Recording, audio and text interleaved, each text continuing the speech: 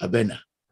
This is an education for me. I know her, but I do not know how much accomplished she has been. She has been. She has been. She has been. She has been. She has been. She has been.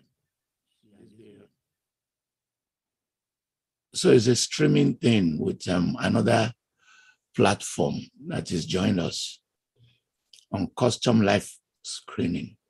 So I began to follow her and I began to read her books, and I've been very impressed. I usually moderate this program, and for most time, I do not ask questions unless as follow-up. The way we are going to proceed is to start with Professor Bisi Adeleye-Fayemi, who is very well known in the academy, extremely well known, a distinguished political scientist and a major figure.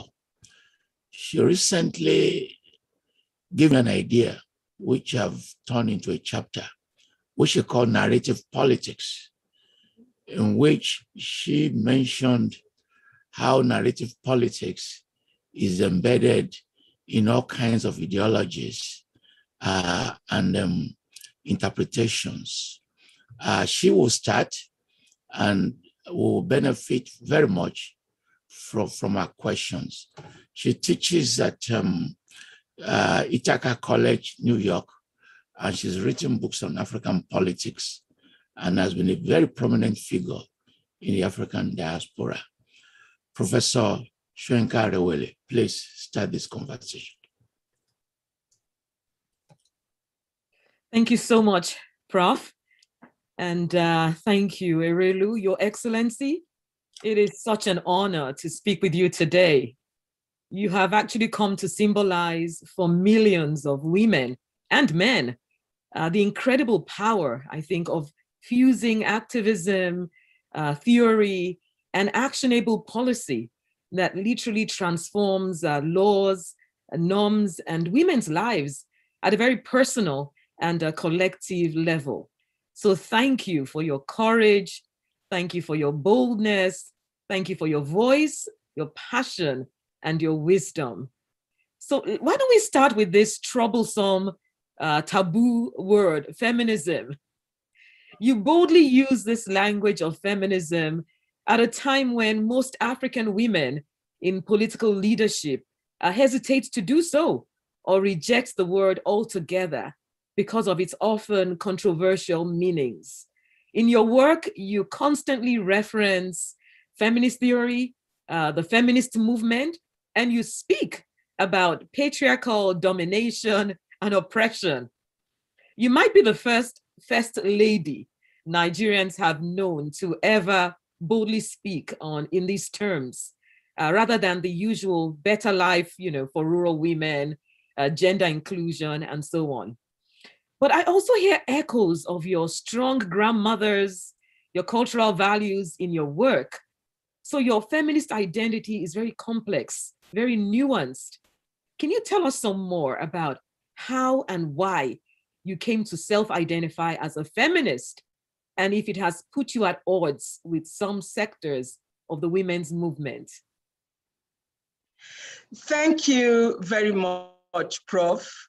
It's really great to be here, but before I respond to your question, I would like to thank Professor Toyin Falola, my old teacher and mentor. Thank you for giving me this space. I'm honored. And thanks to all those who have agreed to ask me questions this evening. And Prof. Bisi, thank you for the long question, which has a number of other questions embedded within it. But I will start from my own definition of the problematic F word, feminism. I believe feminism to be a global struggle against all forms of patriarchal oppression. And those of us who name ourselves as feminists are concerned about how institutions that prop patriarchy up, political, economic, social, cultural, religious, technological, and so on, need to be interrogated. I see my role as a feminist as, first of all, understanding what I'm up against.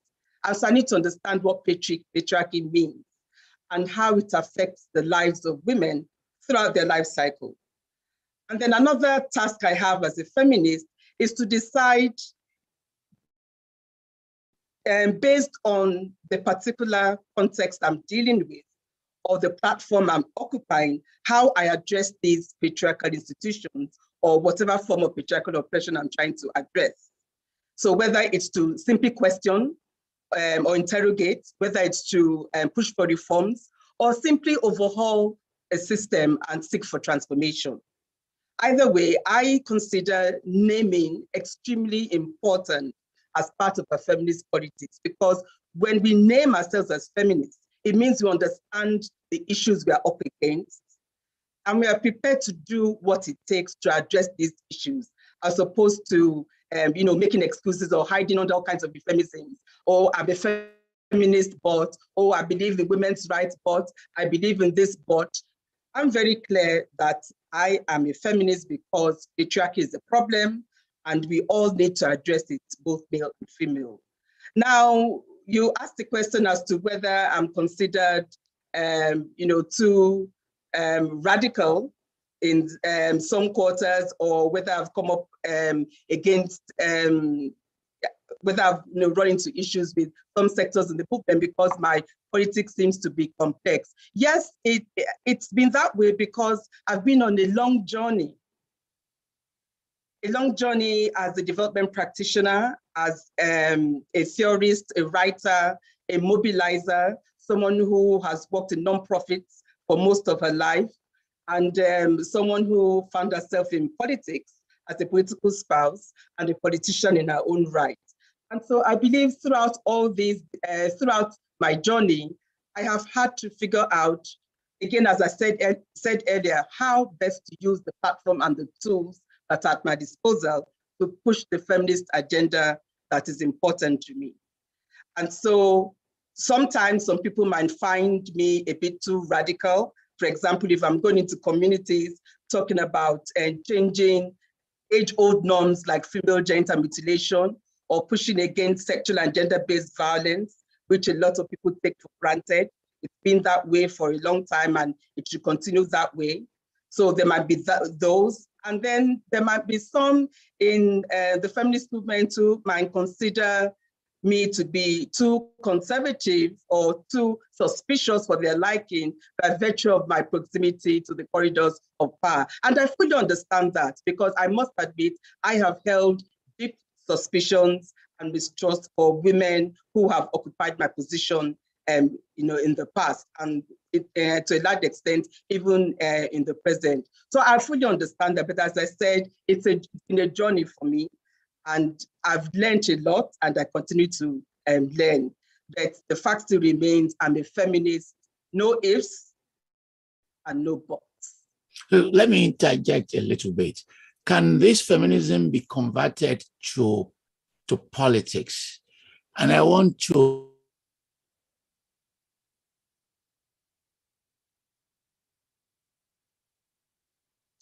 Prof, you're muted. So I want to bring this conversation. Is it possible to transform this feminism to political activism? The interview that will follow this, we are bringing Aisha, Osori, and some 5 women to talk in terms of women participation in politics. So I won't waste much of your time. But it's an anecdote. So I asked President Jonathan when he was in power, because we met at AU and UNESCO meetings. I said, can't we actually encourage women to run to become president? He said, hey, we already have a candidate. I said, who is that? He said, Bisi Adeleye-Fayemi. So that's what he told me. That's the president. So, which means some of this When conversation. was this? When Jonathan was in power at a UNESCO meeting. Oh. So that may mean that other people are also paying attention to what you are doing in very, very positive ways. And I was in Abuja to give a lecture at the University of Abuja, and somebody said, if you want to rape, do not go to Ekiti State. In other words, it is the only state where you cannot rape a woman. So many of these conversations are also creeping to the public. That's just, you don't have to respond. Professor, please continue. Please go ahead. Yes, thank you, Prof. Actually, I think it's an excellent question because it brings to the fore something that Erelu has been doing that's incredible. You've kind of been at the forefront of this movement to create a solidarity in women's mobilization. And that might be the bridge that Professor Falola is referring to between your activism and politics. You know, you speak the language of scholars in the academic cloister, but also of activists. And then you are the head of these rather elitist political leadership of governors' wives, the forums.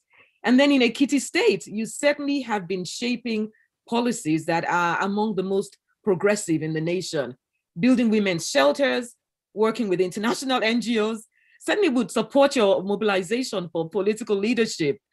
Tell us the strategies that you are using and the values to build this solidarity. It's quite incredible. Thank you, Prof. I think I would like to go back to how I have interpreted my understanding and engagement with feminist theory and practice over the years. I came of age at a time when there were very fierce debates going on about, the political naming around feminism, about the priorities that Black women were trying to raise around, what was supposed to be the core agenda of the feminist movement, which at the time was, dominated mainly by white Western voices. And then we had African feminists also trying to look at how all these definitions affected their own understanding of feminism in their communities. And from there, a number of features of African feminism started to emerge, and they resonated with me. First of all, African feminists, we consider a long history with slavery and colonialism and globalization and neoliberalism and so on as an integral part of the way we engage with the term. We cannot engage with feminist politics without an understanding of how all these historical realities affect our communities. And then again, as African feminists, we've also been very keen to place the issue of negotiating a new identity on the table. Yes, we are proud to be Africans. Yes, we are proud of our history and our cultural values, but we are not going to be part of cultures or traditions that minimize us, that dehumanize us. We want to be able to articulate an identity as African women that affirms our personhood, that affirms our right to dignity and respect. And then there's also been the question of narratives, our roles in our communities that have been slowly undermined over the years, our roles in politics, in the economy, in religious and cultural institutions, and so on. And so, considering the fact that I have, as I said, occupied different spaces, what is always at the back of my mind is, how do I make this particular space relevant to my, again, long journey as a feminist? When I was a women's rights activist in the women's movement, I still am, but when, for example, I was with Akinamama Africa, my main objective was to help build institutions and African women's leadership, both on the continent and in Europe. When I was with the African Women's Development Fund, my main objective was mobilizing resources that could be used to strengthen women's organizations and networks across the continent. So those are pretty clear. But now, as a first lady of a state, how do I bring to bear all this experience and my political understanding of feminism to make it relevant to the space I'm in now, even if I'm going to start walking in uncharted territory? It's not usual it's not that it's not happened before, it certainly has happened, but I admit it's not usual to see a first lady so engaged in policy advocacy, so involved in ensuring that legislations are passed or policies are made. But because I know that I occupy this space I'm in now for a limited period of time, I'm always going to be a feminist till the day I die. I'm always going to advocate for the rights of women, but I'm only going to be a first lady for 8 years. Well, I was one for 4 years, and then I was a minister's wife for another 4 years, and then I came back to be first lady for another 4 years. It has a time limit, but within this time frame, how can I translate all these things that are important to me, which I know would benefit millions of women in my community beyond just simple reforms or palliatives that really don't mean anything, and in the long term might not be sustainable. So I believe, as I said, it's still part of my long journey, but I found it extremely interesting, and I learn every day. Thank you so much. I just feel like stopping to say thank you again on behalf of, the women who I know many have benefited so much from what you've done. I want to turn to a little bit of your writing, You wrote a beautiful article, Erelu, about women throwing their wrappers around other women as a form of solidarity, of empathy and affirmation. It went viral, I have to tell you that. Such a powerful imagery. Now, some activists question whether we should go with that idea because they feel it places a burden on women to be the ones who are there for other women while the state neglects its responsibility. That's one issue. The other question is, how exactly should women respond when women in positions of power or authority seem to abuse that office or are indicted for corruption or for some failure? What does it mean for us to throw our wrappers around women when they are in those situations? And it's very political, and it's a real question in the women's movement. And we women often criticize ourselves too harshly when men would give themselves a pass. But what does it mean to throw wrappers around other women in that situation? Thank you, Prof. I think when I wrote that essay, Where is Your Wrapper? It came out of remarks I made at a women's conference in Lagos. And shortly after, I wrote it up as one of my weekly posts for Loud Whispers. And as you said, it went viral. And I was quite surprised because it resonated with a lot of people. It's basically about compassion. It's about kindness, empathy, solidarity. And these are things we know about, but we take them for granted. I know that there was a time when I really needed people around me. I needed a true friend. And those who I had assumed were friends turned out just to be mere political acquaintances. And there were some who then did turn out to be true friends. And so everyone needs kindness. Everyone needs to be shown compassion. And I also believe that the more you give other people, the more you will receive. So it's something, to me that's very basic, something that we've all been taught, I hope, right from when we are young. But in these days when everything seems so fast and everyone seems to have an opinion about everything and everyone is up in every other person's business, and thanks to social media, we virtually have no boundaries anymore. There's so much toxicity in the air, so much nastiness.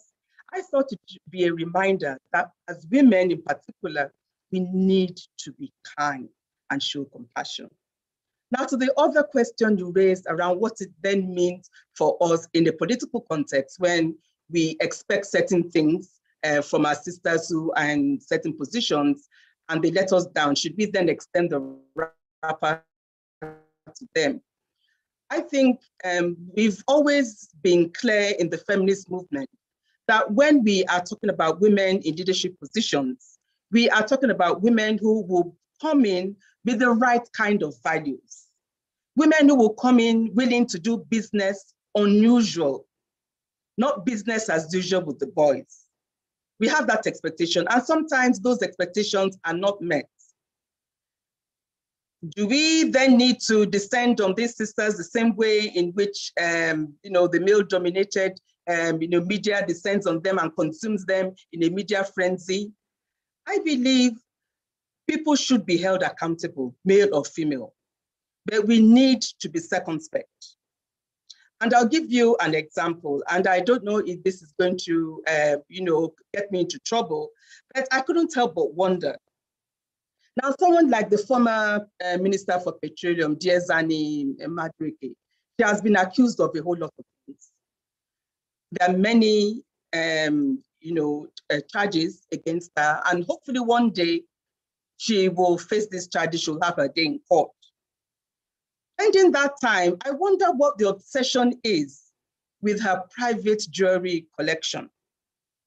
We have not seen the diamond wristwatches or the cufflinks of all the men who have been accused of corruption or corrupt practices. But there is this obsession with the jury of this woman who has not stood trial yet. She is standing trial in the court of public opinion, but she has not been found guilty in the court of law yet. So that's interesting. The day she does and she's found guilty, then she becomes a bona fide criminal. And then, we can address it then. But I just wonder, so, why do we allow women to be treated differently? But having said that, those who we entrust, to whom much is given, much is expected, those who we entrust with our votes, with certain responsibilities, we expect that they will not go there and muddy the waters or foul the air for those who are going to come after them. But we should beware that there are double standards out there, and as women, we need to be extremely careful.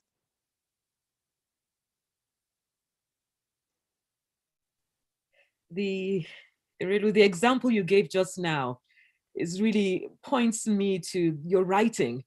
You gave an example and it was so compelling. It's the way you write. It's very unique, very compelling, very powerful. And you found a style and a voice that is very personal, but also very political. And I was reading in Loud Whispers about your childhood experience with a swimming instructor, for example. You broke the taboos that caution women in particular, don't speak about it, don't talk about those deep personal realities. And I've wondered how and when, why did you decide to steep your public work in this personal narrative? And how has the culture of shame and secretiveness worked against women's rights and protections? How did you find that voice? And what do you see about the taboos that continue to hold women captive? Thank you, Prof. Well, because I write on a weekly basis, I try to look at things that are a discussion or a conversation at that point in time. And if there isn't a conversation I'm interested in, I then, pull something out of the air. But the article you refer to is the Busola moment, and it is in Where Is Your Rapper, my latest book. I think for those of you who have it. And I wrote that article after having a conversation with some of my staff members. There was this heated argument going on about why it took Busola so long to come forward to talk about what had happened to her as a teenager. And then I shared with them a story of something that happened to me when I was around 13 years old. I told my parents, I was in Lagos with my parents, I told my parents I wanted to learn how to swim. So my father asked this young man who was like a big brother to us, he was always running errands for my parents. And he lived next door, we called him Bodalai. So my father called him and told him to take me and my aunt to Airport Hotel Ikeja to just how to swim. And so we went with Borderline. As soon as we got in, not more than 5 minutes after we got into the swimming pool, he started to touch me inappropriately. And I asked him, what are you doing? And he said, in Yoruba, can't I play with you? And I said, no, stop it. And so the next day, he came round to take us, for the swimming lesson again. And I said, no, I'm not going. And so my first swimming lesson became my last. And my parents didn't ask me why I never went back to learn how to swim. They just, or maybe they asked and I said, maybe I mumbled an answer that I wasn't interested anymore. But I did not tell my parents what had happened. And so I told the young people I was sharing this story with, a lot of young girls, things happen to them and they're afraid to speak up because they're afraid that they'll be blamed. They are afraid that they're going to be stigmatized. They're afraid that they are not going to be believed. And I experience, as women who have been working in this area for a long time, tells us that 8 or 9 out of, every child, 8 or 9 out of, every 10 children who report cases of abuse are telling the truth. So we need to give, children the benefit of doubt. We need to listen to them. And as for survivors of sexual and gender-based violence, we shouldn't be putting a time frame on when anyone would be comfortable to come forward to share her story. What we need to be doing is create an enabling environment where survivors can feel comfortable enough to come forward and say, this has happened to me. I need care, I need support, I need justice.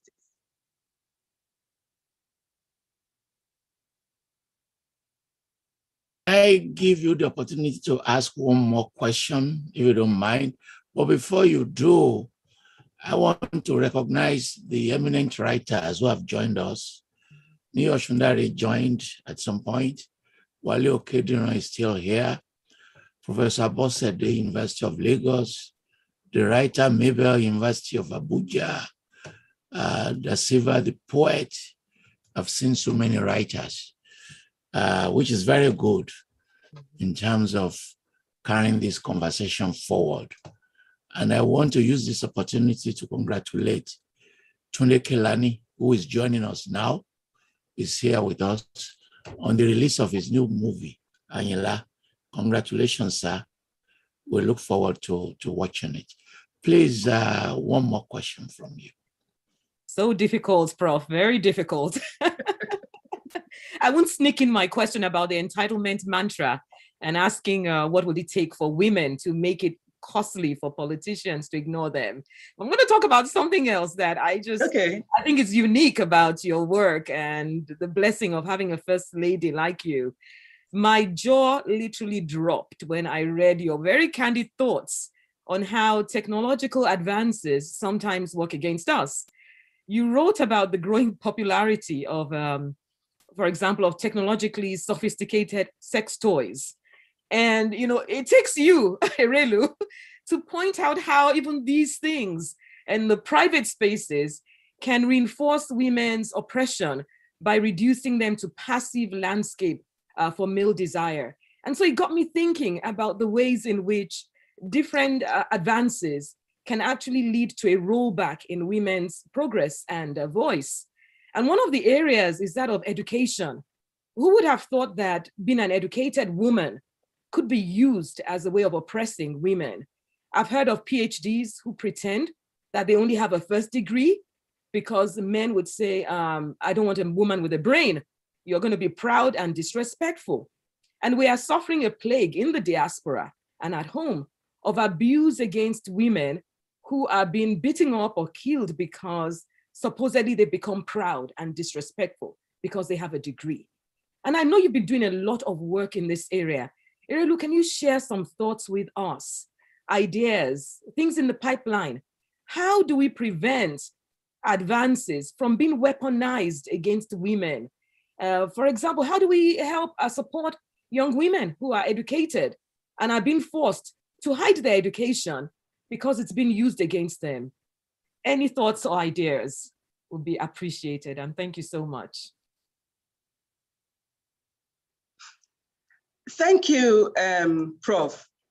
So if you remember what I was saying earlier about African feminists always talking about creating new identities that are feminine and that recognize our personhood. We also observe that African men are keen to move with the times, to have the best education money can buy, to build great houses and drive nice cars, wear great clothes.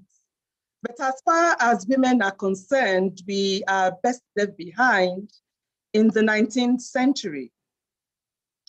And so to have a society that expects that women are only good as wives and mothers and housekeepers, and even if they're going to venture into the public space, it's on sufferance.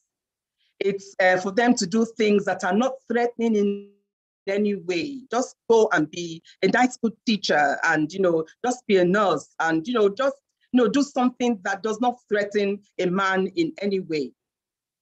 Well, I believe we need to be saying to everyone, regardless of the age we are, regardless of where we are located, that we cannot have societies that are built around the propping up of the ego and self-esteem of one gender. Women have a right to an education, to decent training and promotion opportunities, to earn a great, to earn good money, and to be able to reap the fruits of their labor. Young girls are entitled to confidence and self-esteem, and not to have it pressed out of them by their parents or by teachers or their peers or boyfriends or eventually husbands. We cannot continue to see smart, articulate, educated women who are supposed to have the sky as their limit rendered a shadow of themselves simply because they have to fit themselves into a tiny box. And because we haven't been paying attention to this, we have been colluding more or less in the femicide of so many women at home and abroad. It is okay for women to dream of being in love. It's okay to fall in love and to get married. But women don't have to be married to monsters. It's a great thing to be in love. It's a great thing to be in a loving relationship. This is the time when I think I should give a shout out to my darling husband. He's on the Zoom. So, thank you very much, darling, for being an absolutely wonderful man. There's still some great men like him. Unfortunately, they might not be the majority, if truth be told, from all the things we hear. But there's nothing wrong in being in love, and there's nothing wrong in wanting to have an intimate partner relationship. What is wrong is making women feel that they have to be less simply because a man needs to be more. So we need to have a different socialization process. We need to socialize our girls into believing that they can dream and their dreams can come true. And we need to socialize our boys into a different understanding of masculinity. You can be strong, you can be a man, you can, be anything you want to be. It does not have to be at the expense of the dignity of a woman. Thank you very much. You could see the professor of political science all clapping for your answers. And I hope to package the answers and share it with every young person, yes, and every adult. And I'm sure those moments of our clapping represent significant quotes. Professor Sati, the Dean of Social Sciences and Art, University of Jos, thanks very much for joining us. We appreciate you. We have the Dean of Social Sciences, Babcock University, Professor Aliso. Thank you for joining us. We have our Mama, Mrs. Awolowo Dosunmu, thanks for joining us. Professor Rasmussen, thanks for joining us from the US. If I don't mention your name, please forgive me. I deliberately did not want to mention His Excellency so that his participation will not dent these great contributions. But thanks for mentioning him. And we want to congratulate Professor Pamela Smith, who joined us from Nebraska. She's very famous. She translated Akinwumi Shola's plays, and she's just translated his play, Shaworoide. We thank you for joining us. And she won last week an award on translation. Thank you very much for joining us. And Professor Vickers, who taught at IFE when you were there, she was teaching political science and international relations. Thank you for joining us from the United Kingdom. I want to move to, but before I do so, I have a suggestion that Professor Soyinka can respond to, and Her Excellency can respond to. Going through your books, it occurred to me, why can't we take the nuggets into pocket books? Bearing in mind that many of our people don't have the luxury of long books. As I was reading them, I began to say, can we not just convert this paragraph into a pocket book? And as like, for instance, the moment when she was clapping for you, representing great quotes, our people can read pocket books, especially high school, universities. And this should be a project you can consider, in which when somebody has been writing long books, somebody will now say, okay, let me create pocket books out of them. What will you, great professor of political science, what do you think about that? Prof, I think it's a phenomenal idea. Many years ago when I was in South Africa, I recall seeing that they converted their constitution into a pocket book because they wanted every person to know their rights, to understand it in a language they could understand. It was no bigger than this. And I'm on the Human Rights Commission here in Tompkins County. I would love to see some of these great, words and, shortened excerpts from your work. We would happily convert that and share it with our young people. I think it's a phenomenal idea. And I think many organizations would actually support that. They, help to fund it and to distribute those pocket books. I would love that. Yeah. Yes, I'd love that. Thank you, Prof. Yeah. Yeah. And they can be illustrated as well. Now, if you've created a large body of work like this, one other idea is, instead of teaching in generalized gender format, in generalized women's studies format, can't we teach one person? Can't say, and I won't use the University of Ekiti because in Nigeria, everything becomes politicized. Can't we say Babcock, Ogun State University? We're not asking you not to mount your general women's studies courses, but if one person has accumulated a body of books, like this extensive books, can't we focus on teaching just that person? And then using those ideas to match generalized terms and to bring out these specificities. I'm asking you. Oh, wow. You're asking me, Prof. No, you're asking Prof. Soyinka? Yes. Oh, I don't think we've done enough of actually doing that in African context. For some reason, we have failed to really allow students to really go deep into the works consistently of an individual. I'm not sure why we've acquired that wrong approach to academia, which the West consistently uses. We do Shakespeare, and students go deep into their works and begin to understand what has been, said, and the values and the systems and issues. I think it would be amazing. And reading all your works and the fact that you bring a different form of narrative, a different form of politics, a different approach to feminist thinking, that could really liberate how women feel about sharing their experiences, and is rooted in our cultural and social context, I think we could also do that. So Prof. Falola is throwing out some really exciting ideas here, and I'm setting you off for running towards it. So I'm going to do a section on you in my human rights class actually coming up in the fall. And hopefully we can then use that in this fall, yes. So get ready to have an invitation. We'll do a major section in doing gender, and then share with our colleagues, perhaps in Nigeria and elsewhere, about how we can move from a section to a major course that allows people to really engage, the life, the struggles, and the questions. I think it's a fabulous, fabulous idea that's easily actionable. Thank you. So we are having... Yes, it is, and I'm really excited about that possibility, yes. Yes. I have a relationship, of course, with the Center for Gender Studies at Ekiti State University and the Center for Gender and Social Policy Studies at OAU. So, and then of course, King's College London. So I'll certainly be looking forward to that opportunity. It's a great one. Thank you, I'm honored. And I'll be glad to be part of developing the syllabus. Thank you. Thank you very much.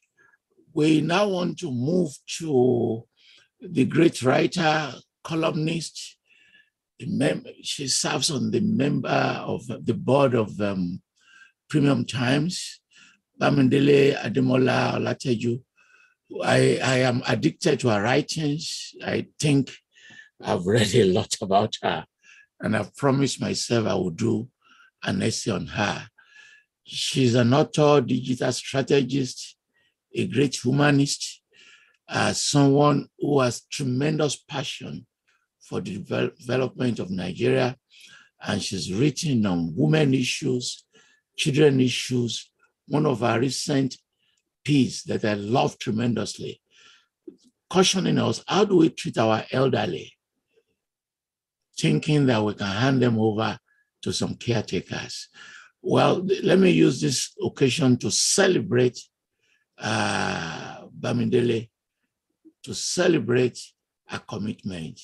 And please, I give you 30 minutes to ask your questions. Thank you very much. Wow. Thank you, Prof. Thank you for the opportunity of this platform. And thank you, Professor Okpeyi, for those great questions. You have set a great tone for this interview. I want to thank Erelu for being on this platform to answer our questions. Your Excellency, I consider anger as a legitimate response to the oppression of women who have been subjected for millennia. These days, especially on social media and elsewhere, the angry feminist isn't just a trope. In Nigeria, there are many feminists that are very, very angry. What do you think is the basis of this anger? Young feminists in Nigeria seem to hate anything and everything about men.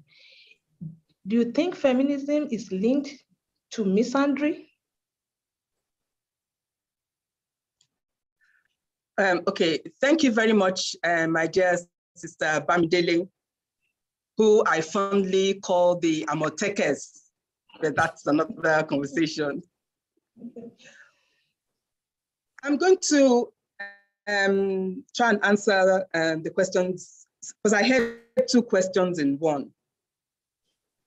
I will answer the first part about the anger that young women feel these days, and then we'll have a conversation about misandry. Now, I believe it is not just young women who are angry these days. Young women are angry and older women are angry, probably for different reasons. As an older feminist, I am angry that after all the years of working on these issues, the patriarchal norms and values that we are trying to address remain impervious to change. And even when we make gains, patriarchy has a way of remolding itself and restructuring and reorganizing, and then you solve one problem and then you have to start addressing another one. So I'm angry. And then we have the younger feminists who believe that they are expected to accept the same disrespect, the same poor treatment, the same, basically the same kinds of shenanigans that their mothers and grandmothers were forced to endure. So it's now assumed that they too would not step in as nice young girls, and life will continue that way. And young feminists these days are saying, no, we are not our mothers, we are not our grandmothers, and we need to listen to them. And we should start forcing certain concepts around the way we lived, around the values that we grew up with, down their throats. Granted, of course, we have a lot of positive values that we grew up with that we are going to be passing on to our children, absolutely. But there are some things that were really not great about some of the ways in which women were treated in our society that we should stop romanticizing. And we shouldn't expect that our daughters should put up with the same thing. And I actually think anger is a good thing. I'm talking about, positive anger now, not the kind of negative anger that will make you want to go out and shoot someone. Anger wakes you up in the morning. Anger gives me a fire in my belly, wanting me to go out and challenge things and do things. I believe someone who isn't angry or worked up or feeling passionate about something is not the kind of change agent that can get much done. And so I'm all for anger. I just want the anger of old and young feminists to stay focused on ensuring that we do whatever we can to bring about workable solutions in our communities. Now, on this show of misandry, the fact that a lot of young women just simply hate men and don't want to talk about men. Now, that's where we need to be careful, because a misandrist is not a feminist, not necessarily. And a feminist is not necessarily a misandrist.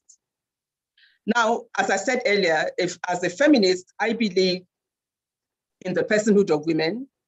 I believe in the right of women to be able to live their lives without thinking they have to fit into a box, regardless of what patriarchal restrictions say.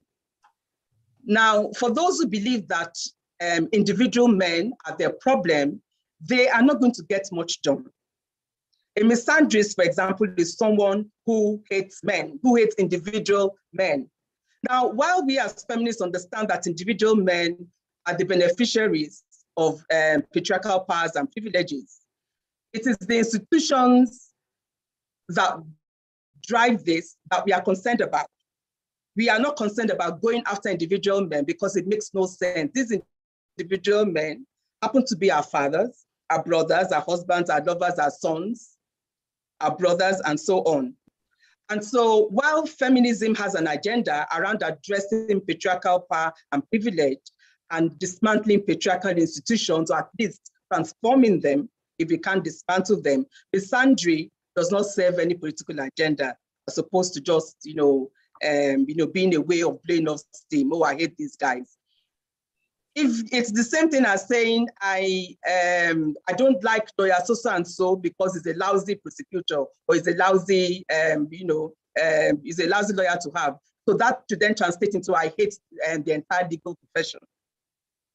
So, or because this architect came to design my house and he did a lousy job, therefore architecture should be scrapped from institutions. Nobody should learn how to become an architect. So we shouldn't conflate the two. Misandrists should try and channel their energy into things that are productive and can get things done, so that as feminists, we can do the things that are required of us, not waste our time chasing after individual men. It does not make sense. Thank you. Before she asks her second question, let me recognize Her Excellency, Ghana's ambassador to Brazil, Professor Adeleye-Fayemi. She's joined us here. I mentioned her name to open this program. When you are ready, can we see your face, Professor Busia, so that we can formally greet you? And there are great political scientists among us. Professor Richard Joseph, very well known in Nigeria, and Professor Akimboye from the University of Lagos. Thank you for joining us. So these great ideas we've just expressed, will it be possible as one of the outcomes of this interview, that where we have consensus, can we not push those consensus to civic education in schools, on our campuses? There are some issues where consensus have not been generated. But your last answer is suggestive that there's a body of consensus. Is there not a way to say this body of consensus must be part of the education system that must be formalized in schools? Thank you, Prof. We need to note that what I'm sharing here is my personal opinion. There are some issues on which there is consensus, and I'll be sharing those hopefully as we go along, as more questions come. But this particular question around feminism and misandry is an issue that's been out there for a while. There are quite a number of feminists who share my views, and there are some, maybe the younger ones, who will not, and that's absolutely okay. As I said earlier, I've been on a journey, and this is where I am at this stage of my life and on my journey.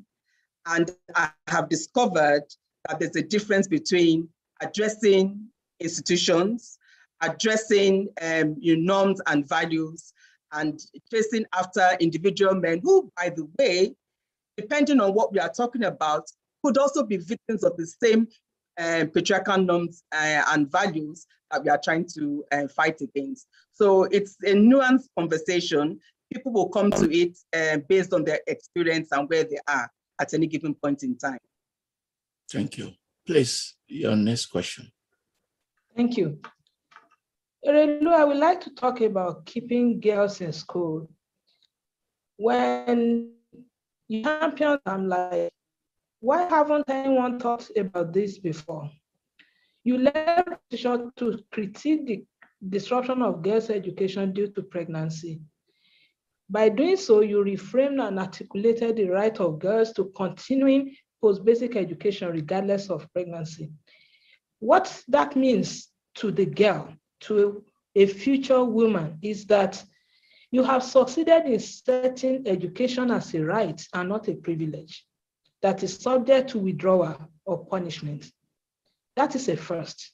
What informed that decision? Okay, so now you see what happens with an angry, middle-aged feminist. In 1995, I went to the Beijing conference. And as we were preparing for the Beijing conference, at the African Regional Preparatory Conference for Beijing in Dakar in 1994, it was African feminists and African governments who placed the issue of the girl child on the Beijing platform for action. It was not there. By that time, the United Nations had already decided on 11 critical areas of concern. But African feminists insisted that they needed to address the issue of the girl child. That was the time when many African countries were either in the midst of violent conflict or just emerging from violent conflict. And the education of millions of girls across the continent have been disrupted. And country after country kept bringing forward very dismal figures about the enrollment of girls in their schools. And so that's how the girl child got onto the agenda of the Beijing platform for action. And a lot of progress has been made over the past 26 years, I must admit that. Even to the point that in many parts of southern Nigeria, for example, the enrollment of girls in schools outnumbers that of boys. In most parts of northern Nigeria, the education of girls is still a big problem because of the insurgencies there and the cultural restrictions as well. But in many parts of southern Nigeria, we have basically moved the agenda forward in terms of being able to make a case for girls to go to school. But guess what? In the year 2021, we are finding it difficult to keep our girls in school. our girls keep dropping out of school, either because they are poor, even where education is free, there are other things that need to be paid for, school uniforms, shoes, meals, and so on. If their families are poor and they have to make a choice between whether it's the girl who gets to go or the boy who gets to go, the girl stays at home hawking oranges or bread. As she's hawking oranges or bread, that's where she falls into the hands of some sexual predator. She gets pregnant, and that's the end of her life. She loses it. And on and on. And so I found myself, I'm the first stage of the state. Sometimes I go around the maternal health centers to encourage women to register when they are pregnant with the primary health care facilities. And I hand out maternal health kits to encourage them. And I find myself handing out kits to 15-year-olds, 16-year-olds, 17-year-olds, pregnant. Girls are supposed to be in school. And so that's why we said we need to do whatever we can to keep our girls in school. So if they get, and they don't get pregnant by themselves, someone makes them pregnant. And in Ekiti State, because we have the child rights law, and we have the Violence Against Persons Prohibition law, and the compulsory treatment and care for sexually abused minors law, anyone who has sexual intercourse with anyone below the age of 18 in the state commits statutory rape. There's no such thing as consensual sex with a minor. So therefore, if any of our girls get pregnant, they have the choice of staying on in school till they deliver their babies, or they can go away and have their babies and they can still come back to school. There will be no stigma or shame attached to that. There will be no repercussions. They won't be expelled from school simply because they got pregnant. And that way, we will be able to ensure that we keep as many of our girls in the system as we can. There are other barriers to the education of girls. And there's, as I said, there's the issue of poverty, there's sexual exploitation, even things as basic as access to menstrual hygiene products. We found out that many of our girls in poor, remote areas stay at home at a particular time of the month because they can't afford sanitary protection. And so with these legislations and policies in Ekiti State, we are trying to make sure that we keep as many of our girls as possible in school so that years down the line, the boys who they were in class with are not the ones who become the engineers, doctors, lawyers, and senators. And the girls they went to school with are the ones who are selling plantains and bread at the roadside, which is where we are headed if we don't address all these issues very seriously. Thank you so much. After the 2019 elections, you wrote an article, The Need for Ati-Learn. That article is a rich repertoire of political wisdom. One of the profound nuggets of wisdom therein that I gleaned was, you said there is something about political contest that encourages inoculation against immodesty and restraint. I love reading it, and it still makes me laugh now, because in that, you mentioned people who thought they were lions, they were actually kittens. So you wrote that, I have also learned that black and white are luxuries only the delusional can afford, although I struggle with how much gray I'm comfortable with. Can you explain what gray can mean in politics in your experience? Now I'm convinced that you want to get me into trouble. Well, I believe that in politics, black and white is very difficult. We mostly deal with shades of gray. And yes, there are some shades of gray that bother me, but it's what it is. And 2 + 2 is hardly ever 4 in politics. And it's supposed to, mathematics is supposed to be logical. 2 + 2 = 4, but not in politics.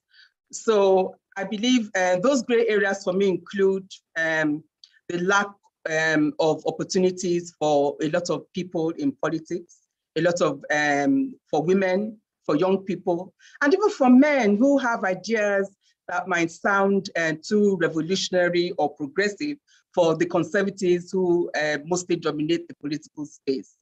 So it's very difficult to navigate the space without the aid of a godfather, you can't engage in politics without the support of the godfather. And I've also learned that if we can't do without godfathers, why don't we have godmothers? And I've tried my hand, and I must confess, successfully at being a godmother. Because if men have godfathers to get from one point to the other, why should women be the ones, standing as observers in the political process? And women are the ones who fuel political machinery. So I too have, tried my hand at being a godmother every now and then. And Professor Kweyi will remember a debate that took place on one of our feminist platforms when some people were saying, why does anyone have to kneel down for any male leader, for any godfather? That's absolute nonsense. And so the debate went on and on. And I chipped in and I said, Bisi, I have knelt down for political leaders asking for favors. Please, sir, consider us, sir. We need to do this, we need to do that. Because that's what it takes in political settings. And I also noted that there are a lot of people who are old enough to be my father or my mother who prostrate or kneel for me as well. And it's my big sister, Professor Ronke Oyewumi, I don't know if she's on this Zoom, who wrote about this in some of her analysis of age, status, gender, and power amongst the Yoruba. It's rather complex and nuanced. And these are some of the things that, these are some of the tools I have taken into the political space that I engage with. So yes, the need for godfathers, and the existence of godfathers, and therefore the need for more women to step up to support other women with providing them with the kind of political capital that is required, the opportunities, the financial support, and so on. And then, of course, there's a role that money plays in politics. Unfortunately, with each electoral cycle, the cost of running for elections keeps going up, and that's very worrisome. And it's one thing for us to sit on the sidelines and complain about the cost of running for elections. And as we are making those very serious evidence, the costs are not going down, they keep going up. So what do we do about it? And then the issue, of course, of what has been famously termed as stomach infrastructure, which people believe is essential in terms of being able to get support from grassroots communities. On the one hand, we cannot continue to allow our people to believe that the only way they can engage with politicians or in the political process is if there's something that directly benefits them on the spot through a Congo of rice, a bag of gari, or a wrapper, and so on. But at the same time, we still need to find ways of engaging with those who make up the numbers when we ask people to come out to vote. A lot of us have great ideas on social media, but our arguments and debates on social media do not translate into votes on election day. And so those are still some of the gaps that need to be filled. But I believe that every single one of us has a role to play in the political process. And we need to learn from one electoral cycle to another. But sadly, we don't seem to be doing enough of that. I will give Thank you. Our sister Bamidele one more question in the interest of time. There are two vice chancellors here in the audience, one from Uganda, Professor Amidou Sani, Vice Chancellor of Fante University. Thanks for joining us. And we have great journalists here from nations. We have Oyegbile, and we have the great man who writes for Premium Times all the time, Chido Onuma. Thanks for joining us. The quality of our audience is so high each time we meet. It's a formidable intellectual community, and we thank all of you. Please, one more, because the audience, if we don't involve them, they're going to get angry. So please, can you ask one more question, please? Okay, sir. Let's go to popular culture, Erelu. You're a woman of many parts, so in tune with popular culture, because I read what you wrote about Jerusalem long before anybody heard about it, before it became a hit. And the Game of Thrones, you know what young people are up to each time. You catch up on TV series, on sitcoms, on songs. In one of your articles in Above Whispers, you wrote about the Game of Thrones. Well, you made me go back because I never watch all those things. I don't really have the time. So I read about it, and I learned a lot of leadership lessons from the 2 episodes I've watched so far. I have a question from the first episode based on what I have gleaned from your own leadership style. Queen Lannister tells Ned Stark, when you play the Game of Thrones, you win or you die. There's no middle ground. Is the queen wrong, Erelu? Is there a middle ground in leadership, in politics, as illustrated by the Game of Thrones?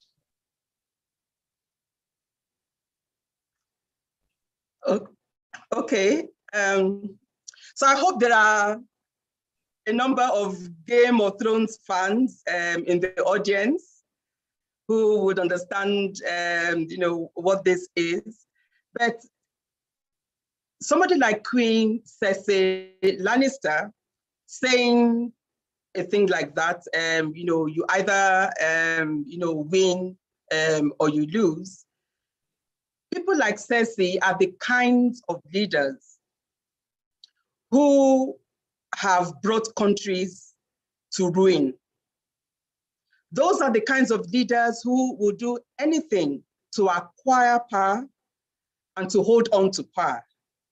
They are the kind of people who shut the door on anyone who comes with ideas of doing things differently, to transform things and enable societies to grow and develop. So for Queen Cersei Lannister, power is all about serving themselves. It's all about control. It's all about domination. Ned Stark, on the other hand, of House Stark, he epitomizes the leader who believes in service to the people. Transformation, whether it's of institutions or of structures or of ways of doing things. Integrity, accountability, nobility in every sense of the word, and core values of love, compassion, kindness, the kinds of things that enable human beings fulfill their full potential. So I believe that our challenge is to try and move people from that understanding that people like Cersei Lannister have about what leadership is, or the kind of leadership that our communities throw up. We need to move our thinking from that to Ned Stark's ideal. Unfortunately, Ned Stark's ideas for that time were so unwelcome that he literally lost his head because of it. So there's a price to be paid for being an outlier, for having revolutionary ideas, for wanting to be different, and for wanting to do the right thing for the right reasons. And so we need to get ourselves to that point where our politics are like that, where we can say our leaders are servants of the people, our leaders are compassionate, they are kind, they will listen, and they'll do the best they can to ensure that everyone has opportunities. Wow. Thank you so much. Thank you very much. And listening to this segment in relation to the previous, yet another idea occurred to me. The rapper essay, which I also read, which I enjoyed, and with Tunde Kilani here, I think, given the kind of audience we have in our country, I think that there are some in your pieces that are convertible into shorter films and documentaries. And it occurred to me, Tunde Kilani, we talk all the time. I will send some pieces to him and say, look, which ones can we convert into shorter documentaries and films that we can put on WhatsApp and circulate? Because these are great ideas, but we just have to release all these ideas to the greater public for consumption. In other words, an attempt to create a bigger movement for ideas that can transform our country. Thank you so much. So it's my privilege to invite Segun Adeniyi, the prominent journalist and writer. We went to the same school with Erelu at Ife before he moved to the University of Lagos for his master's, and he received a certificate of fellows at Harvard University. I've been reading, I don't think he has written a book that I've not read, and he's very famous as the chairman of the editorial board, and his work with Concord, with Guardian, and his current book with some little bit of controversy, Naked Abuse, Sex for Grades in African Universities, which was released last year. And at the airport some 10 years ago, you always find his famous book on Yaradua, I think Power, Politics, and Death, which became so famous. Thanks for accepting to interview Her Excellency, and we look forward to your great questions. Please, kindly begin. Yeah, thank you, Prof, for inviting me. And now we are moving from matriarchy to patriarchy. Good evening, Erelu. Good evening, my dear brother. Yes, thank you very much. And let me just follow up on the issues already raised by Prof and my sister, Bamidele. I mean, Prof talked about my book. You have lately been involved in the advocacy to curb this challenge of transactional sex between lecturers and students on the campuses of institutions of higher learning in Nigeria. Do you think the authorities in the education sector, do you think they are doing enough to deal with this problem? Thank you, my dear brother.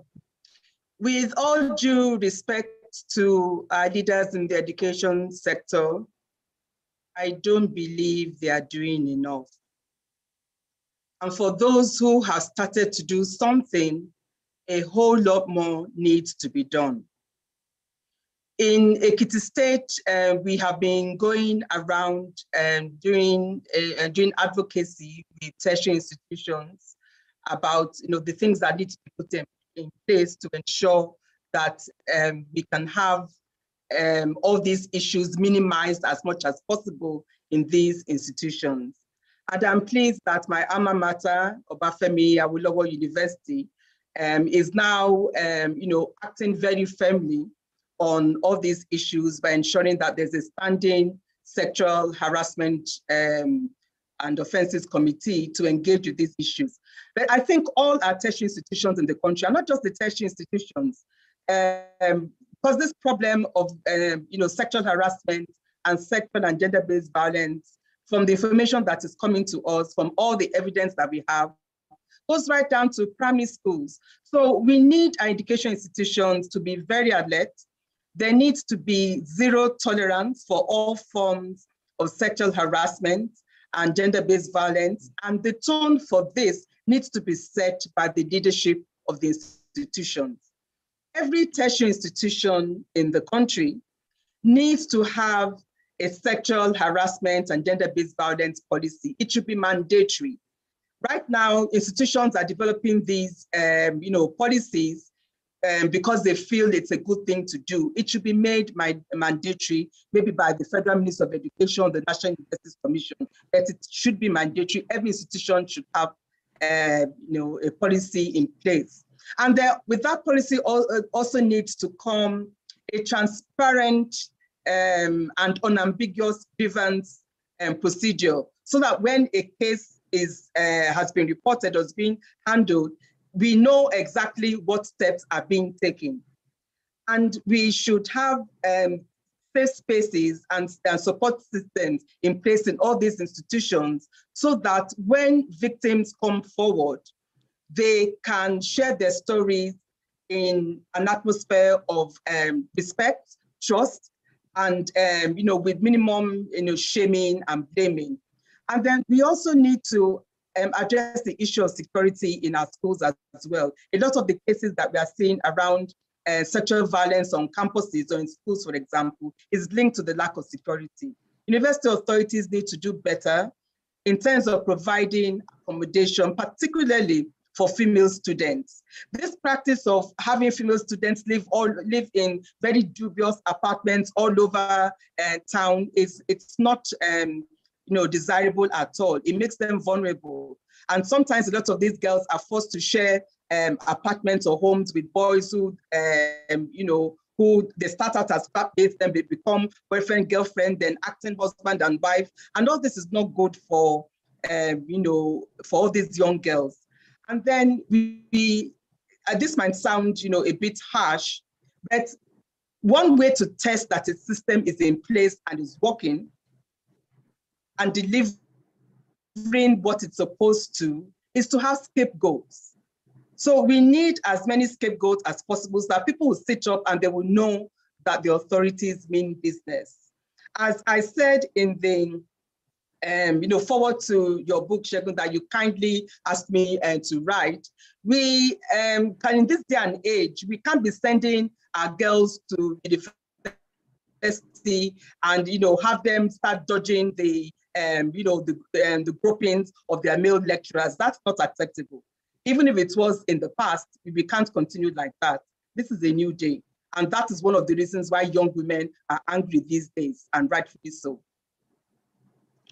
Okay, still talking about gender issues. I mean, I recently read a story, which I believe maybe you also read, of a woman who was a widow, who was compared who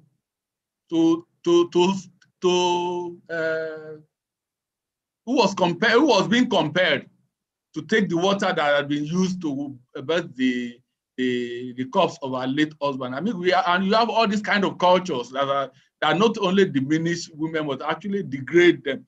I mean, how do you think we can tackle some of these problems, norms that have been there over decades and they still impede the progress of women in Nigeria? Thank you. Well, as I said earlier, when I was having my conversation with Prof, it's all about this issue of trying to create new identities for ourselves as African women, as Nigerian women.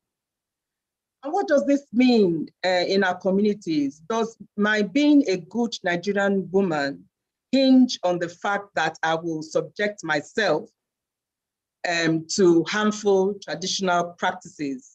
That is the basis on which it should be, I'll be accepted as a good Nigerian woman.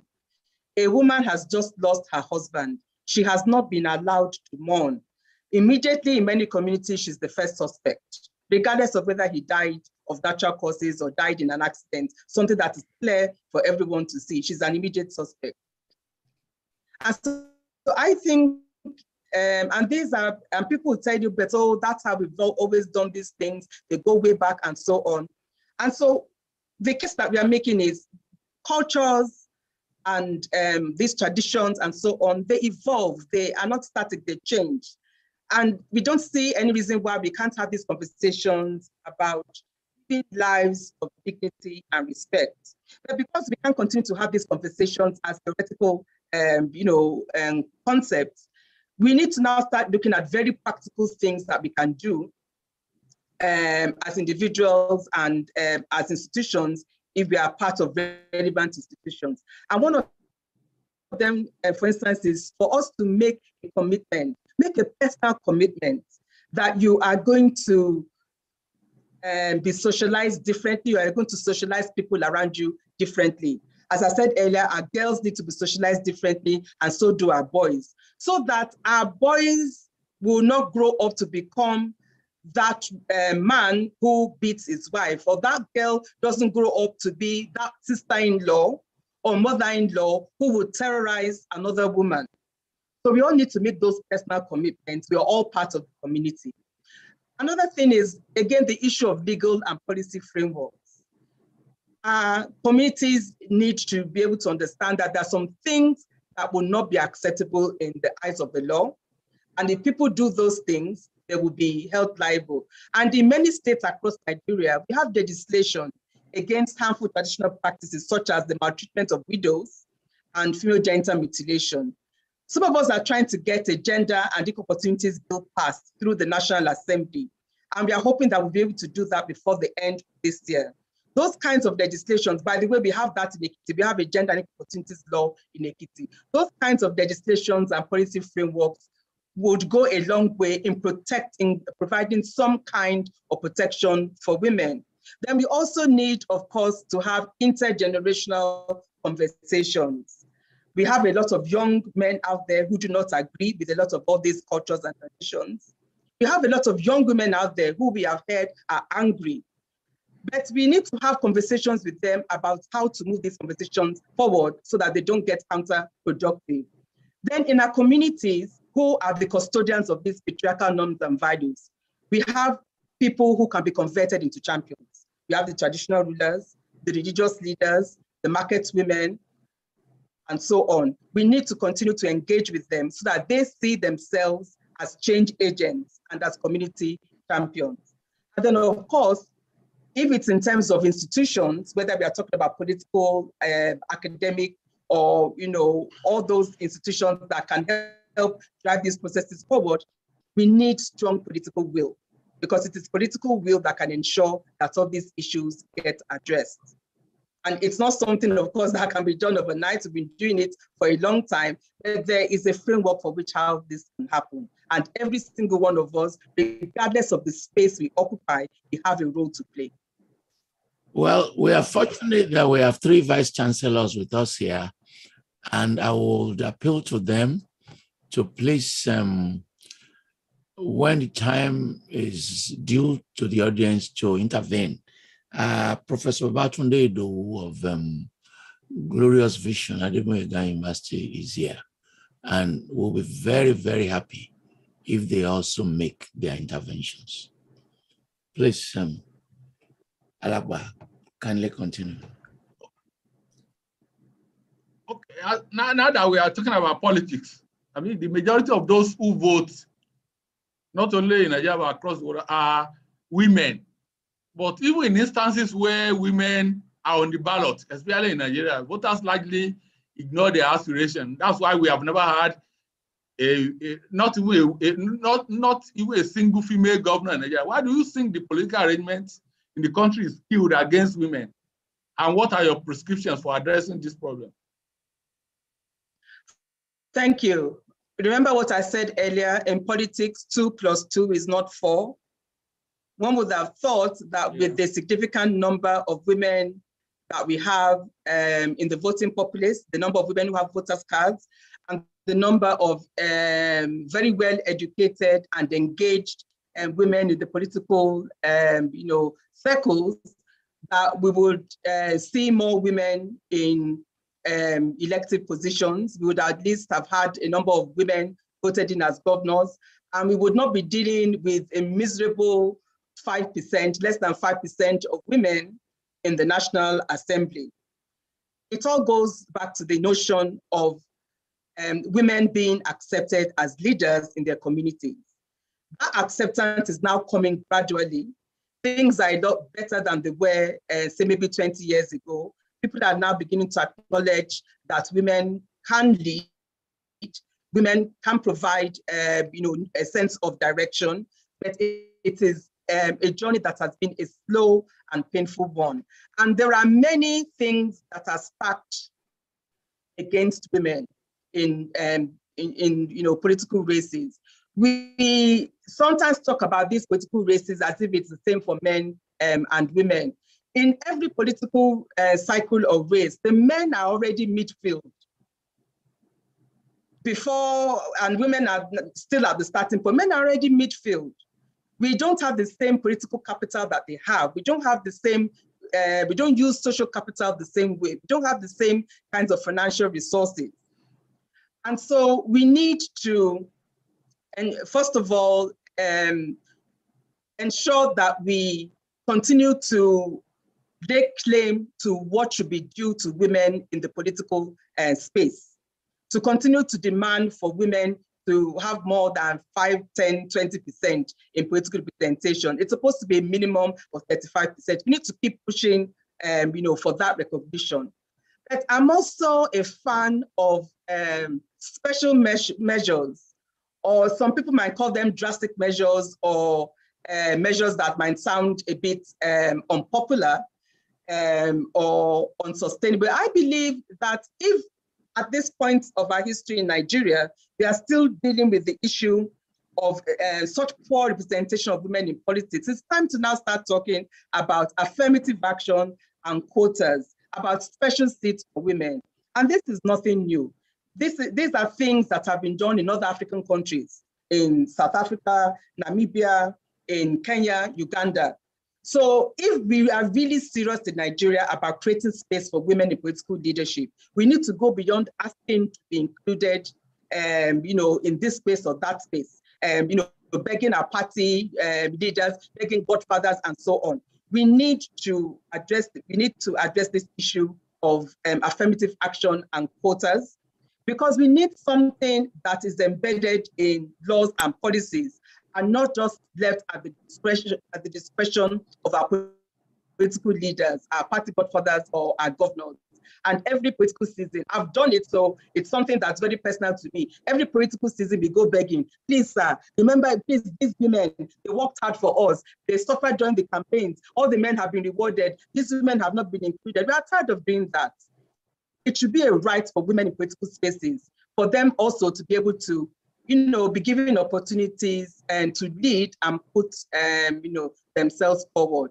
So I'm a big fan of these special measures, and I hope that in the new constitutional reform process, in the new electoral reforms that are happening right now, we'll be able to get these addressed, as well as through the Gender and Equal Opportunities Bill. Yeah, let me commend you for the efforts you played in Ekiti, especially on the laws against rape. But I mean, when you look at the social problem, it's still a big challenge in Nigeria. Everywhere, I mean, there's hardly any day when there will be no reports about rape of women and girls. I mean, it's become very prevalent now. How do we tackle this challenge? How do we begin to address this challenge in a more holistic manner? I mean, beyond what you and the Excellency are doing in Ekiti. How do we make that kind of intervention national? Well, I think the intervention is already national, because if you recall, last year, the Nigerian Governors Forum declared a state of emergency on gender-based violence. Some of us governors' wives got together, and we said we need to do something about the rise in sexual and gender-based violence that we had all witnessed during the COVID-19 lockdowns. And gender-based violence has always been an issue that we have grappled with, not just in Nigeria, all around the world. But it became exacerbated during the COVID-19 lockdown for obvious reasons. Women and girls were trapped in their homes and in their communities with their tormentors. And so we felt as governors' wives, sometimes some of us receive these GBV survivors first before they are taken to people bring them to us first because they feel that they'll get justice from us, or that there will be something that will happen. So they bring them to us first before even taking them to the hospital or to the police. So some of us got together and we decided to set up an initiative around gender-based violence. And the first thing we did was to write to our husbands at the Nigerian Governors Forum, asking them to declare a state of emergency on gender-based violence, which they did on the 10th of June, 2020. And what that meant was that the state governors were going to go back and where laws don't exist on GBV, ensure that the laws are in place. And where laws are in place, ensure that implementation is done as effectively as possible. So in Ekiti State, we have had a gender-based violence management committee in place for a while, which is the implementing body for the GBV law. And from what we have learned in Ekiti, and these are lessons that are being shared across the country, is that for us to have a robust GBV response, a number of things have to be in place. First of all, you need to be able to have very clear legal and policy frameworks. You have the laws and any additional laws or policies to back it up, so that victims can move from being victims to survivors when they have access to justice. Second, you need to be able to have facilities in place for the treatment, care, and protection of GBV victims. Because again, that is what is going to make the difference between being a victim and a survivor. So we need sexual assault referral centers, we need shelters, we need the provision of long-term psychosocial support.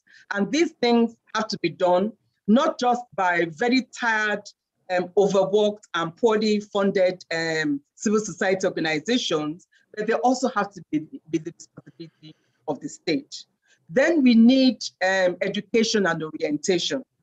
So all our, for prevention, so all our education, educational institutions, all the ways through which we can engage in popular education, for people to know that sexual and gender-based violence are things that we are not going to tolerate in our communities. Then we also need a process of community engagement. I spoke about community champions, our traditional rulers, religious leaders, and so on. They have a huge role to play in changing mindsets and in setting an example for others to follow. And then, of course, the whole issue of ensuring that you have a coordinating mechanism, as I described earlier, the GBV Management Committee. Every state should have the equivalent whereby civil society organizations can interface with different government agencies for everyone to tackle this problem from the angle that they can. But again, as I say over and over again, every single one of us needs to pick a corner in this debate and hold on to that corner and fight it, whether it's as parents, as policymakers, as academics, as writers, as filmmakers, as artists, or in any capacity we can. All of us have a role to play in all these issues as spoken about. And to talk about the consensus that Professor Falola spoke about early on, we need a consensus, a national consensus, that our country will not become a place where no woman or girl is free from sexual and gender-based violence. Yeah, now let me take you to an interesting bit. I mean, part of the patriarchy is, especially in the political arena, is that the wife of a governor, the president, or any elected is not supposed to have a voice. And yet you have a voice, a strong one at that. Can you see your insights or some of the things you experienced in Ekiti as a result of your having a voice as the wife of a political leader? I mean, people will say, Aniru Enle kind of, can you share insights with us?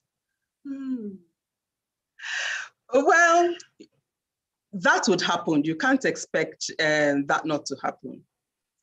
But what my experience has been is that while there are people who would be very cautious of me and treat me with suspicion and not be very happy that I do have this voice, I like to believe that quite a number of people appreciate it.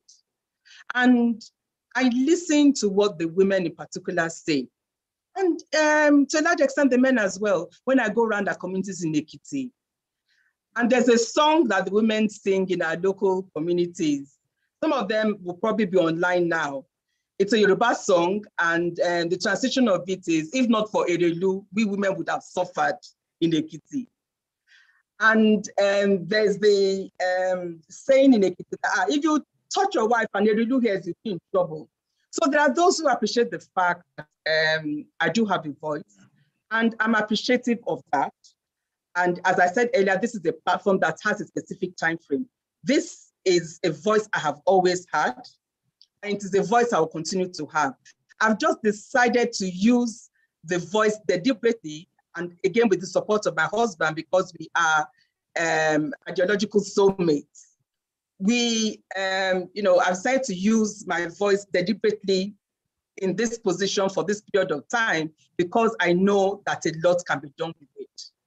And then, at the end of the day, I hope that the people themselves will continue to own these issues. Because I keep telling them, yes, Erelu has fought for these laws, Erelu has pushed for these things, but they are for you, they are not for me. So I just hope that that message continues to sink in. So do you have any political aspiration of yourself? You contesting to be president of Nigeria? Not for myself. Thank you. Thank you very much for your final question, which is pungent. She didn't answer it, which is okay. Prof, I said not for myself. I didn't say I did not have. I just said not for myself. So thank you very much. And we thank you. I think the voice is very well defined. This is the answer I will give, because if you define a voice in relation to the progress of your society and to the cluster, the women cluster that she's identified, you are not at the center, one could argue, of competitive politics of sharing and distribution. But the people at the grassroots are able to relate to that kind of passion. So thank you for the passion, and thank you very much, Segun Adeniyi. When this is over, there will be a series of analysis. I will write many of them, but I also employ you to write your analysis of the great interview in newspaper. Thank you very much. Thank you. Thank you. Mohamed Umar, University of Abuja, joined us. We are very grateful that you're able to join us. Now, I want to move on to the final person to interview her. In all our programs, we look for youth voice. We normally draw them from universities, but this time around we decided, why don't we try high school? We don't pick them randomly. We pick them through a competition. And the person we matched is a high school student from Babcock Academy, Abeokuta. She's in SS2, and she spent a junior secondary school in Babcock University High School, and she attended great group of schools. She likes to swim. We thank God that our own ambition was not truncated. She has written a small book, Swimming in the Midst of Crocodiles. And she's embarking on another book of her own, talking about women and impediments to success. Women and impediments to success.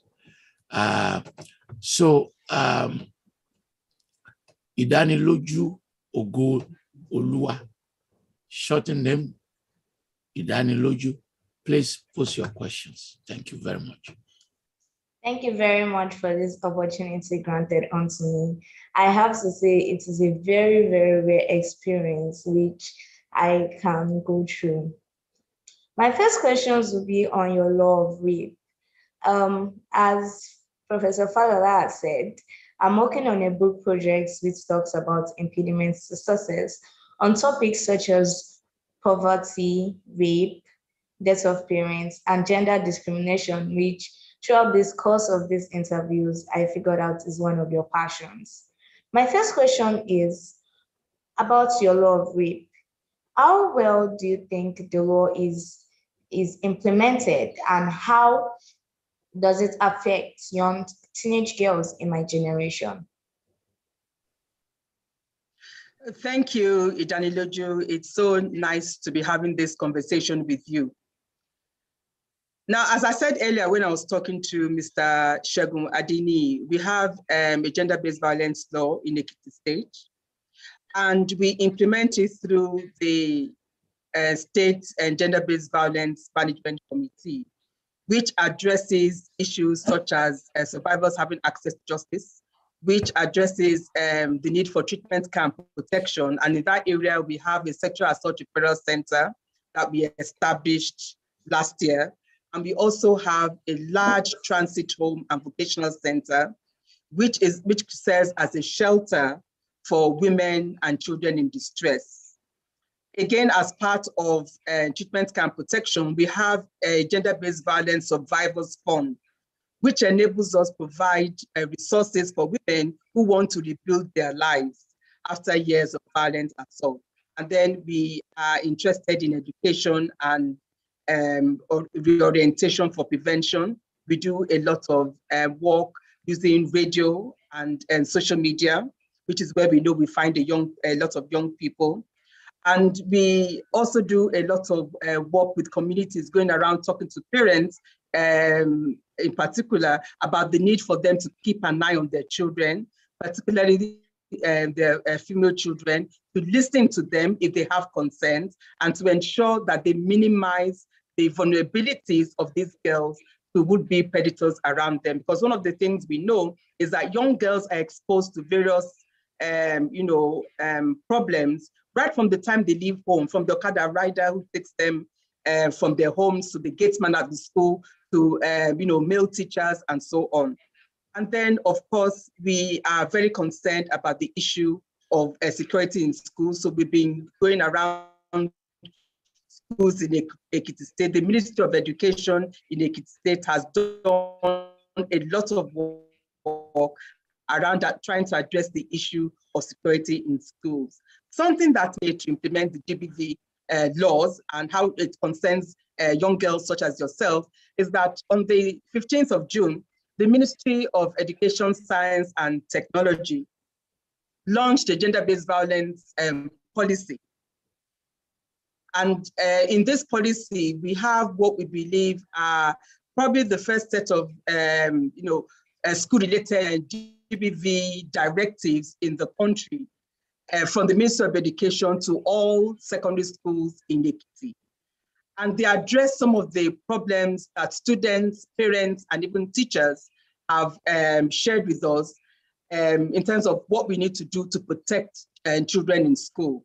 So these directives cover things, for example, to include the issue of male teachers asking female students to come and see them at home, to cook for them and clean for them, the issue of access to toilet facilities, the issue of ensuring that parents register whoever is bringing their children to school with the school authorities. Don't just call random Okada riders or taxi drivers to bring your child to school and so on. So essentially, we believe that as young girls, you're entitled to an education. It's a right, it's not a privilege. You're entitled to live your lives free or fair. And if anything should happen to you, someone should take responsibility for it, because you are our future and we need to do whatever we can to protect you and give you opportunities. I have to say, Ekiti State is a very lucky state, having you and your husband as their leaders and enjoying all these opportunities which some states don't get to have. My next question will be about girls in my generation. When you look around, we find out most teenage girls have a lot of dependency and unnecessary obsession on boys and social media in order to increase their self-worth. Ma, please, what advice can you give to those teenage girls to have a higher self-confidence and self-esteem? Well, you heard me talking about patriarchy earlier. You're not too young to learn about what patriarchy is and how it affects your life. And patriarchy tells girls and women so many lies. And some of the lies patriarchy tells you, right from when you're a young girl, is you will never be enough. You will never be pretty enough. You will never be slim enough. You will never be fashionable enough. You will never be cool enough. So you need to know that you will always be enough. We hope that your parents will teach you, and you are such a wonderful role model for other girls like you. Idaniloju, you have a lot of confidence, and I'm sure your parents are extremely proud of you. And Thank so you are we very all. much. So are we all as well. So young girls, you need to be able to grow up with as much self-esteem and confidence as possible. I was brought up by a father who thought the world of me, a father who believed that there was nothing I couldn't accomplish. I have a sister and a brother, so there are three, my parents have three children. And my father would tell anyone prepared to listen that my daughters are worth more to me than 10 sons. And so growing up with a father like that, who felt that I could own the world, why would I then come across a boy? Why would I then, allow a boy to treat me like dirt? Why would I, find myself, with a husband who does not value me? And so you need to hold on to who you are. You are beautiful. Stand in front of your mirror every morning, or if you don't have the time, every night. Stand in front of you and tell your reflection of yourself, I am beautiful. I am valuable. I will be great. Repeat it after me.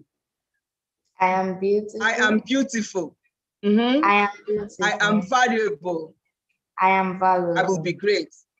I must be great. That is a very good advice, Ma. Through this course of the interview, we found out that you are a very, very passionate human rights activist. Can you tell us what inspires you to be such a great human rights advocate?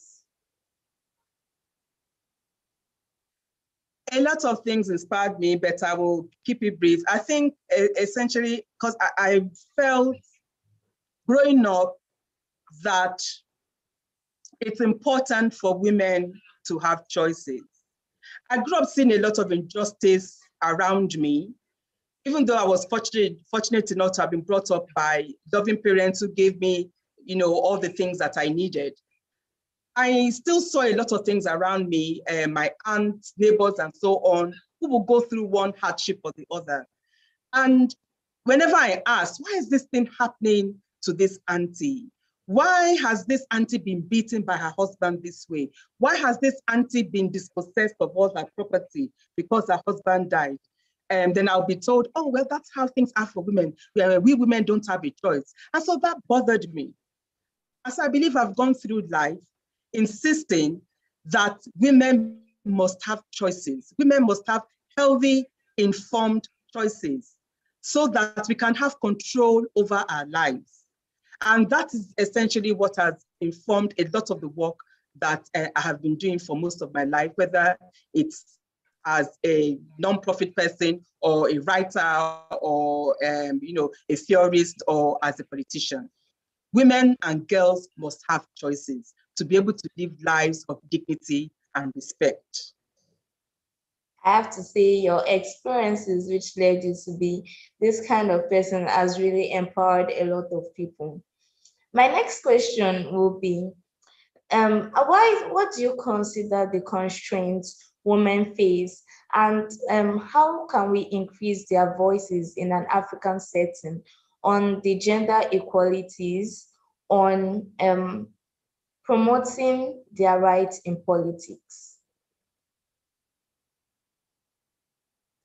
Well, I think, as I said earlier, it's important for women to have a voice. There are two things that have always been important to me. One of them is the issue of voice.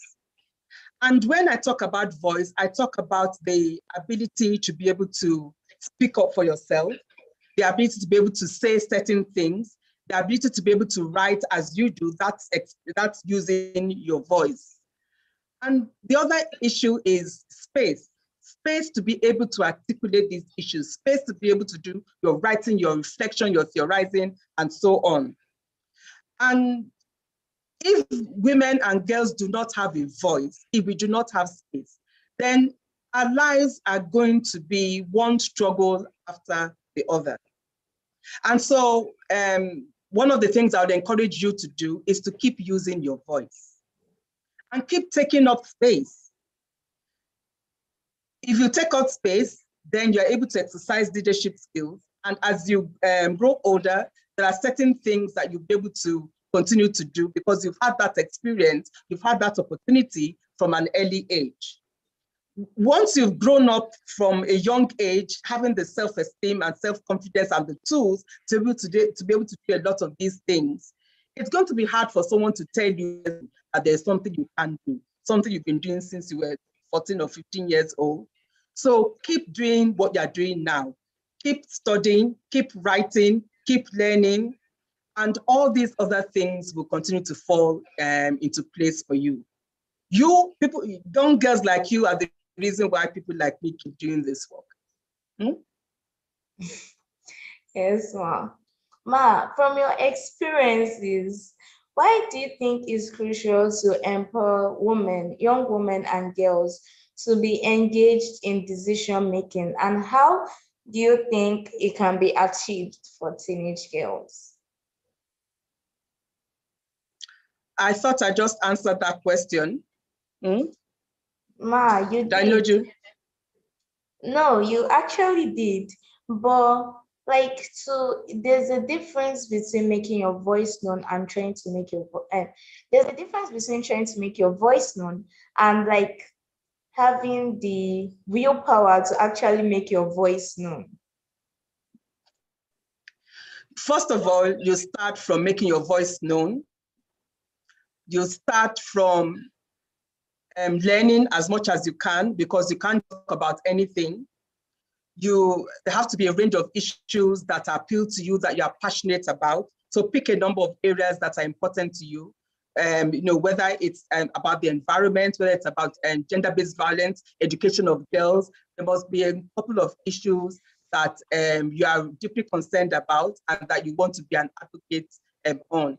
And then you would, when you have this in place, you would have certain leadership opportunities, and people will recognize that you are able to make a difference, and they'll call on you to give speeches or serve as a role model to others.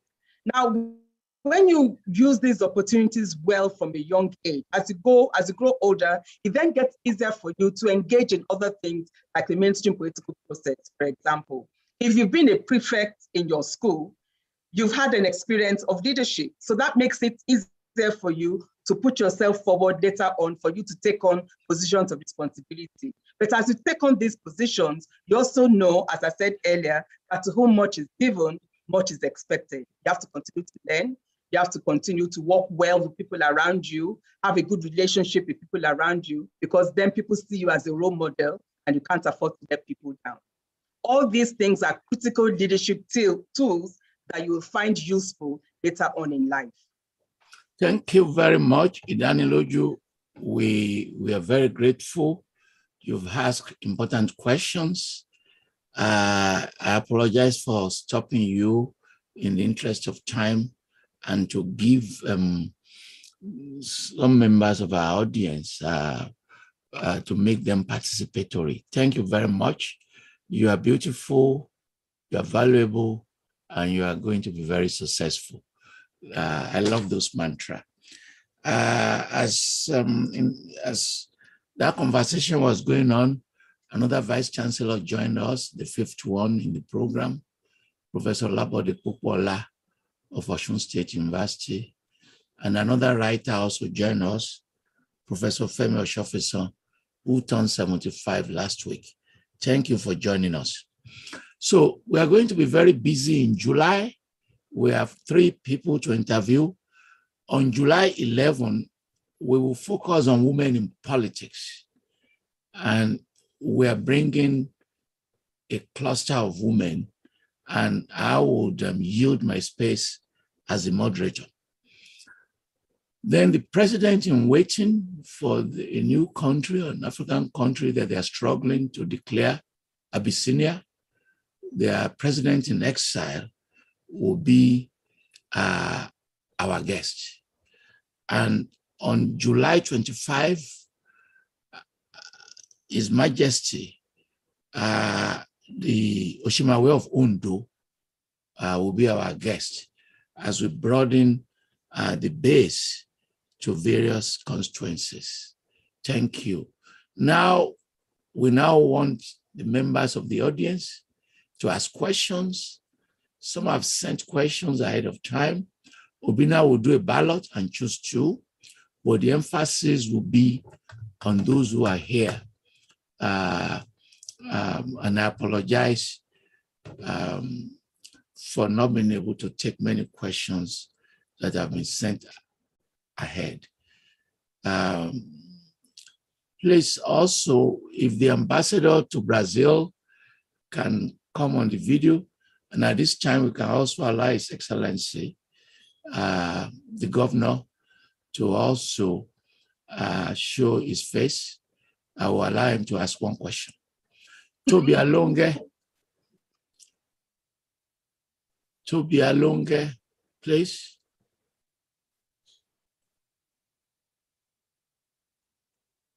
Introduce yourself and ask your question. Thank you. My name is Tobi Alonge. I have been a teacher for 14 years before I left fatherland to my motherland. And quickly, I was going to ask my question based on education for girls as it's related to gender balance. Earlier, Our Excellency talked about why our boys are becoming engineering and doctors. We should be aware that we should be conscious that they don't end up being this breast seller.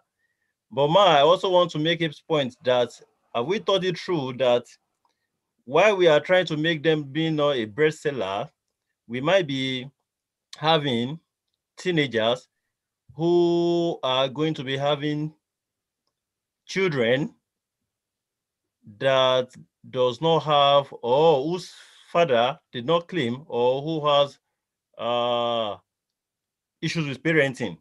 Why I say this is that in my course of being a class teacher, each year since the issue of girls can further their education, even while pregnant has begun, where I teach, we have children who are pregnant every year when we are having senior school certificate examinations.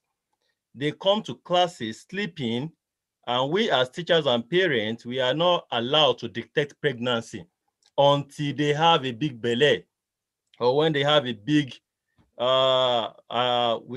tell on the ministry that you are not doctors and nurses, so you should not be able to identify a student who is pregnant. So we wait 3, 4, 5 months, 6 months when they now have, when it's become obvious.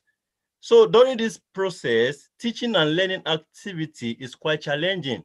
In Southwest, where female has a larger percentage in classes. So when I'm teaching a class of 40 with 25 being children, being girls, and about 6, 7 of them are already pregnant, sleeping, and randomly, I could not use my playway method to bring them on board. So we have the challenge that if care is not taken, at SS1, they might have a child, go back and come back in SS3 and have another one. And their so-called husband, who happens to be an Okada rider, might not take responsibility. And even when they have a child, in the course, they still have more. They don't stop in one, they still have, because some, as I said, Yoruba people, we want our children to have, to be married. So they send them to their husband's house. You are pregnant, you have a child, you are married, go to him. And in the course, they begin to regenerate while they still come to school to further their education. So I want to ask, what policy can we put in place so that while we are trying to balance the education for girls, we don't end up having teenagers who have multiple child and parenting becomes an issue in the future, and we still have to cope with these challenges over time in our society. Thank you.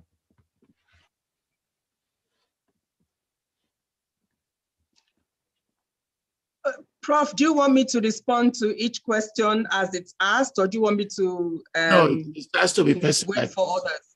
No, person by person. Okay, so thank you, Mr. Alunge. I would like to plead with you, sir, for you to try and be a bit more compassionate and show more empathy. As I said during my discussion, these girls do not impregnate themselves. And these measures we are talking about are not measures that we are taking in isolation of a number of other things. we also need to look at the role that sex education plays. Believe it or not, a lot of these young girls don't know that much about their bodies. One of the girls who ended up in our care, pregnant, when we asked her, what happened to you? She was 14. Who did this to you? What happened to you? She said, the brother said that she would not get pregnant. And that she would only get pregnant if he slept with her 10 times. And that he would not sleep with her 10 times, he'd only sleep with her 2 or 3 times. And so she was surprised when she found herself pregnant. Why would she not find herself pregnant when she doesn't know that much about her body? Or she, sex education is either not taught at all in our schools or is taught very reluctantly.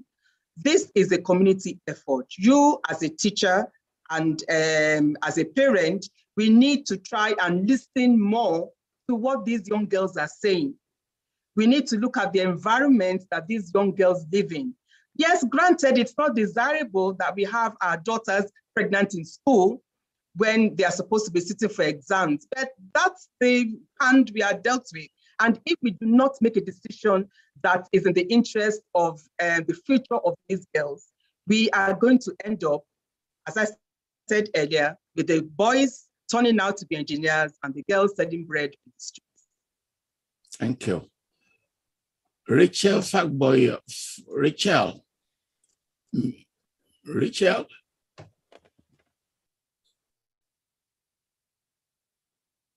unmute.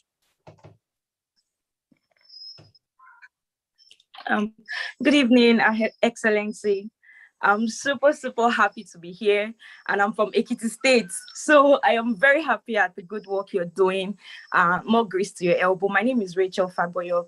I'm a graduate assistant at Glorious Vision University in Ogwa, Edo State. So I just want to ask, for young girls like us that are passionate about, girls' education, catering for the young girls, and issues that are occurring to them. How should we make our voice heard even with the limited resources we have? Currently I'm working on a project to give out 1,000 sanitary pads to local girls here in Ogwa. And then one of the major challenges I have right now would be finances. But then we're looking at how to get, the general public, to finance this project. But some persons will be like, oh, why are you just making it for the girls? Boys to make, have issues and several things. So how do you encourage, young girls out there to keep pushing, even for the young girls? Thank you very much, Vishal. It's so nice to hear from you. And I'm excited that you are working with other young women to support the issue of menstrual hygiene products. You see, you young women, you have something that we did not have when we were your age, when we were doing all this work in the feminist movement. You have technology. The first time I sent an email was 1995 when we were registering for the Beijing conference. And a lot of us and I was in London at the time. It had nothing to do with whether I was in Nigeria or somewhere. I was in London and a lot of us had never used email.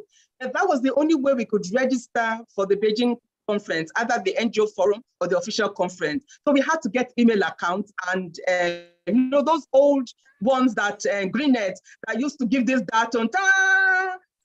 And so by today, you have these powerful tools that you can use to organize yourselves, that you can use to for advocacy, for fundraising, for raising awareness.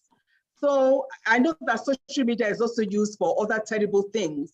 And this is something that a tool that you have that can be deployed into a very strong way of gathering people together, passing the message across, and building the financial resources and the social capital you need to get your work done. So keep up the good work. Thank you very much, Ma. Thank you. Chido Numa, please. Chido.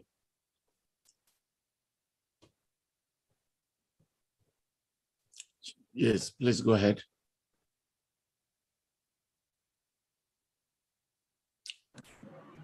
All right. Thank you, Prof. Good evening, Your Excellency. It's nice to see you. Good evening, my dear brother. Long time. How are you? No, I've known you and been following your work for more than 2 decades.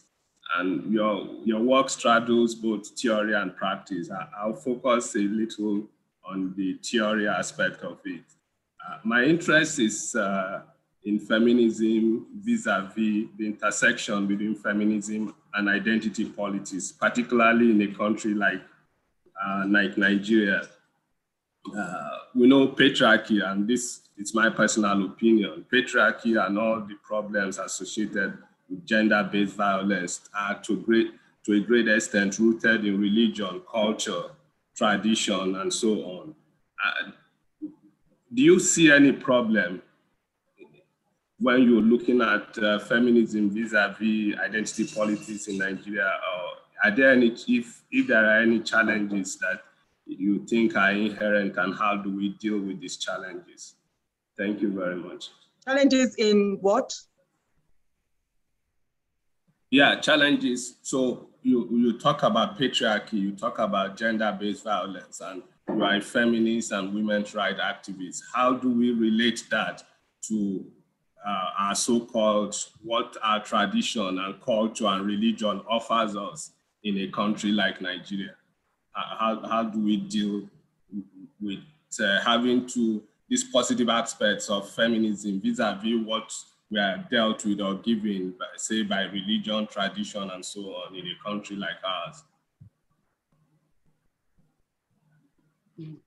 Yes, well, it's part of what I meant earlier by looking at some of the issues that African women have been concerned about over time.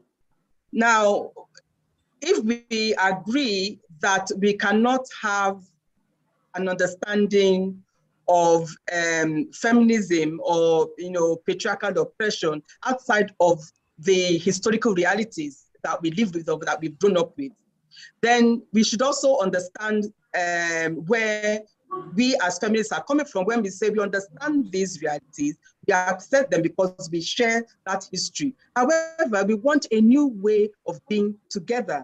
So my being a good Nigerian, my wanting a one Nigeria or good governance in Nigeria or a community that respects its culture and its norms and values should not be inconsistent with my demands as a feminist for my personhood to be respected.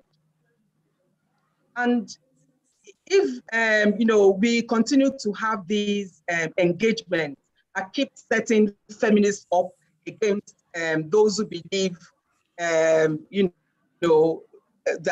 because people keep saying that you cannot be a good Nigerian, or you cannot be a true citizen of the country if you do not believe that there are certain aspects of our cultures. If you believe that there are aspects of our cultures that need to be done away with. And we think that that thinking has no place in this day and age. Now, the whole, if you think back to the times when African women played a key role in nation building, in many parts of the continent, we picked up arms, we fought at frontline struggles and so on, only for the nation state to them to now be created outside of our existence as women. And what I mean by that is, until constitutions started being revised recently over the past 20 years, there are many constitutions in Africa that wrote women out of the constitution as independent beings. There are many of us who are not able to transfer our citizenship as citizens of our countries to other people. So if a Nigerian woman marries a foreigner, they can't transfer her citizenship. But a Nigerian man can transfer his citizenship to a foreigner, which means the citizenship of many Nigerian women, and the same happened across the continent, is in question. So essentially what we are saying is we have to have debates that enable us build communities and build our nations, taking into consideration the fact that we need to live our lives with dignity and respect, and talking about consensus on a number of issues, we as Nigerian feminists, for example, we believe that we cannot have a country without peace and security, where everyone can go about their businesses or their endeavors in peace. So peace and security is an absolute must. We also need to address the issue of the feminization of poverty and livelihoods. The more our economic situation gets in the country, especially now that we are dealing with post-COVID issues, the more poor choices women are going to be forced to make. And that is going to have a bearing on our moral and social fabric in the society. And a lot of people are now saying that's one of the reasons why young people are up to one thing or the other, and there's something their parents can do because they're the ones feeding their parents. Then there's also the issue of access to education, which we've been talking about, and the fact that we have up to 15 million Nigerian children out on the streets, and 60% of those 15 million children are girls. Granted, we have the cases with insurgency in the north, that's why a lot of them are out of school. But for those of us in the southern part of the country, the girls are out of school because of sexual exploitation and poverty. And so a feminist analysis enables us to address all these core issues and priorities for us to reach a consensus, whether we want to call ourselves feminists or not. If we agree as a country that we need to address these issues with whatever spaces we have via legislation, via policies, or through writing, like you, my dear brother, then we all need to get on the same page to make our societies better. Because I have always believed that the theorizing that we do has to, at the end of the day, produce workable solutions for our communities. Without those solutions, we are going nowhere. Thank you very much. I want to now call on Her Excellency, my good friend, Professor Benabusia, to make comments or ask questions. Before she got here, I started this conversation by mentioning you, and you may have forgotten when I was visiting you at Rutgers, you were speaking so highly of her and proposing a nomination for an honorary doctorate at Rutgers. And I did, I tried. I do think so highly of her, She always calls me big sister, but I have to confess, she is clearly one of those younger sisters who has transformed the old women. I have learned so much from her. But I want to begin, my friends, by apologizing. I've been visually absent for two reasons. One, the connection is a little unstable, and it works better when the visuality is not off. But I must confess, as you know, I am in Brasilia, and I am currently hosting your ambassador and his wife. They are new. They arrived while I was still in Ghana, and they came to visit me today. And I didn't, as they, this was a surprise to them. That's why my computer's in a different place, because I've been carrying the computer around to where we are sitting. But I wanted to, the connection was unstable. So that's why I was not visible. But I made myself visible just to apologize for my half presence, but also to pick up on something my dear sister said a minute ago, because it touches on one of the things that I'm always trying to stress about our work as feminists. And that is the ways in which our work, the challenge of our work is what I call unraveling the normative. You see, we live lives in a certain way and assume so much or don't question so much. I mean, the question of citizenship is a very big one, which very, very few people think about. But in most of our constitutions, the ideal citizen is male. The way they're written, the things they look about, and so on. And just simple things like, you know, who can pass on citizenship and who can't. I mean, and this isn't just Africans, you know, a woman who has, in many countries, a woman who has a child away from her own home to a man to whom she's not married will find her child stateless. You know, like an English woman who gets pregnant with a Spanish lover in Spain. If the country does not have soil, that is, not all countries are you a citizen automatically if you're born there. Spain is one of those. But if the man is not married to you, he's not passing his citizenship onto your child, and you suddenly find in the middle of your pregnancy that your child is stateless, you know, things like that. It's like every man who has a child, the child is his and can pass on his citizenship, but women cannot make those assumptions. We have to think, where are we having our baby? Do we have to be married to the man or not, et cetera, et cetera, et cetera.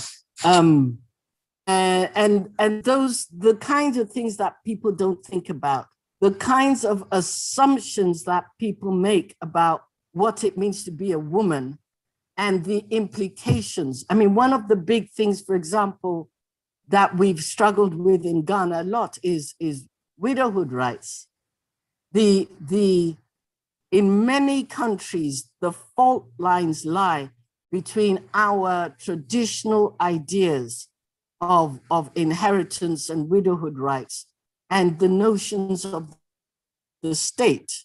And they very often come into conflict. And there are many classic cases of that. So it's those kinds of things that, you know, the kinds of things, what it means to be a woman, what it means to be a girl, the assumptions that are made about the availability of women's bodies in certain situations, the assumptions that are made about who gets punished and who gets not for the same kinds of so-called social transgressions. You know, I've yet to come across a school anywhere in the world where if a young man gets a woman pregnant, he's the one kicked out of school. You know, and things like that. So it was just, you know, it's those kinds of things that are considered normative that we have to push against, because it's like, you know, what is air? It's the things we take for granted that we don't question until they fall apart on us. And for me, the kind of work that Erelu is doing is the kind of work that pushes us, even those of us who think we've got it together, that pushes us all the time to look at the boundaries. What are the boundaries and what are the implications and the assumptions of these boundaries? You know, my professional introduction was through the African Women's Development Fund. And the way that fund was set up, the questions that were asked in setting up that office, how do we tell our stories? Who tells our stories? I don't know if any of you have ever seen AWDF publications, but simple things like the publication quality, the quality of those publications is not accidental. It has to do with changing a narrative. So it's not only the content of what is published, but how it's presented is part of changing the narrative. But no, very few people think about the cumulative effect of the difference between publications in terms of physically beautiful and ones where the same information is given, but the production qualities are not the same. And when you spend years with women who think about all those kinds of details, it opens your eyes to what I call the significance of the ordinary. And I think that's the most important thing we need to learn to look at, is the significance of the ordinary. Mm. Thank you so much. I could see the Nigerian ambassador behind your back.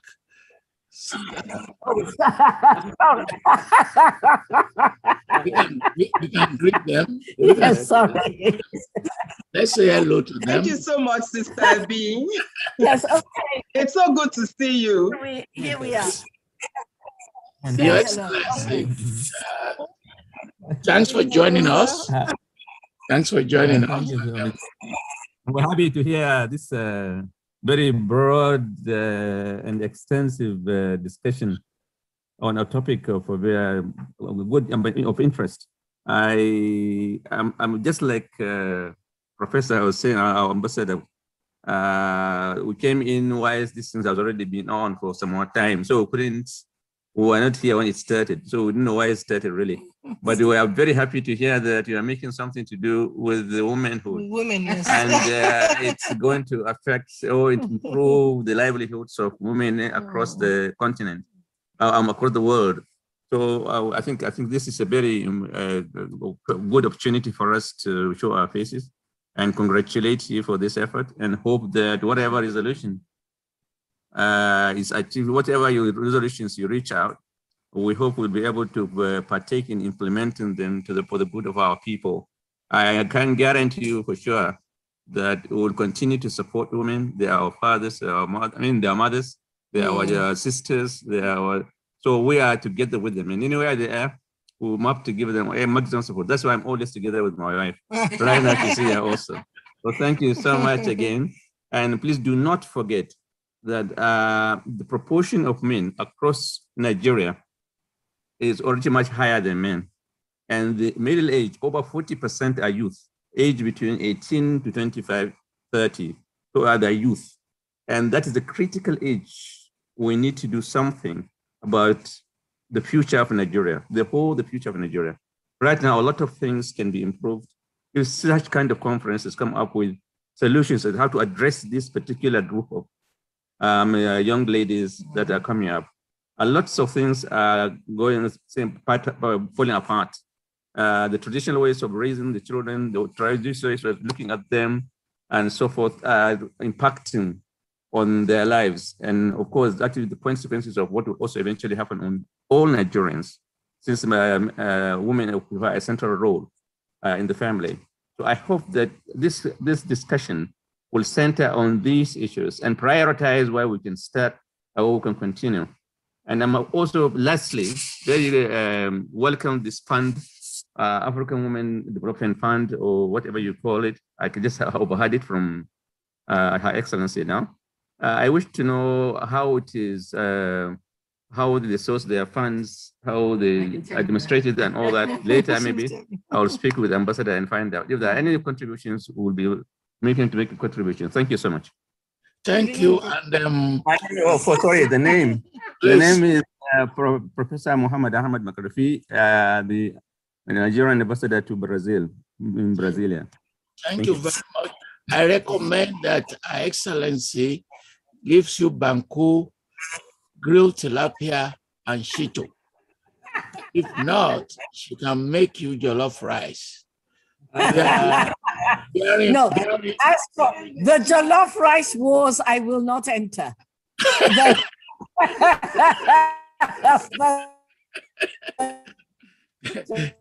Thank you.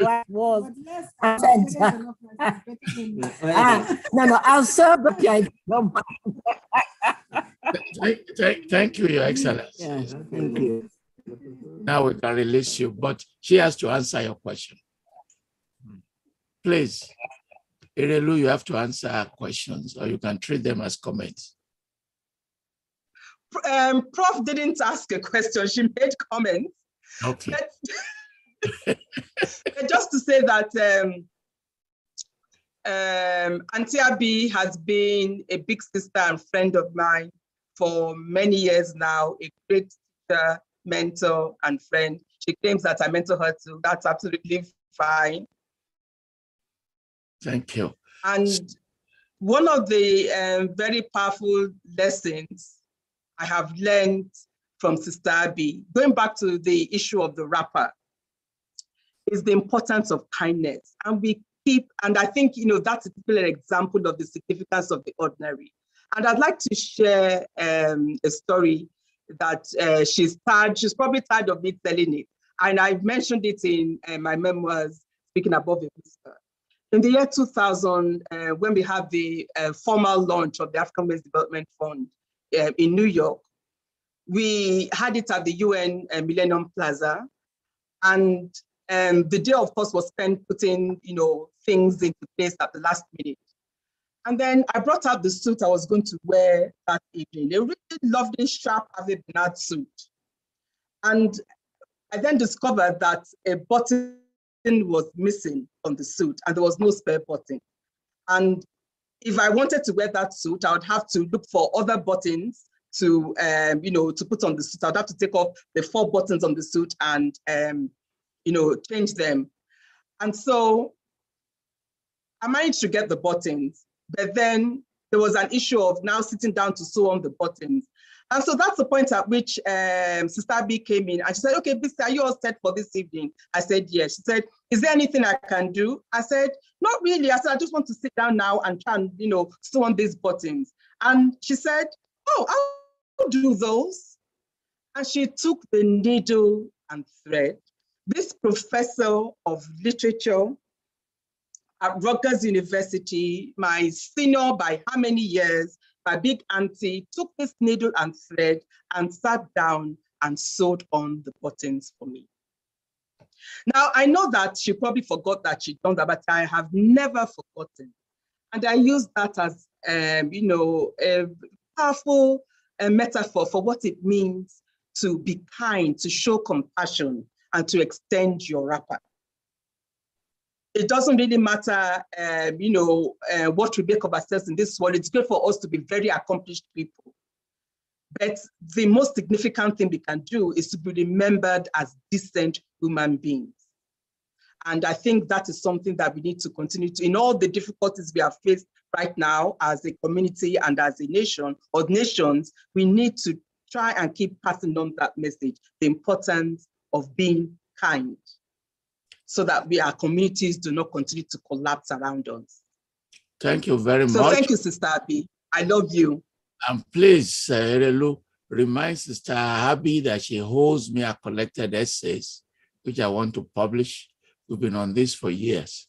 So please, now that you have less time, more time as ambassador, you have more time now, please put these essays together so we can publish them. Thank you very much. Professor Amidu Sani, Vice Chancellor, Fountain University, your turn.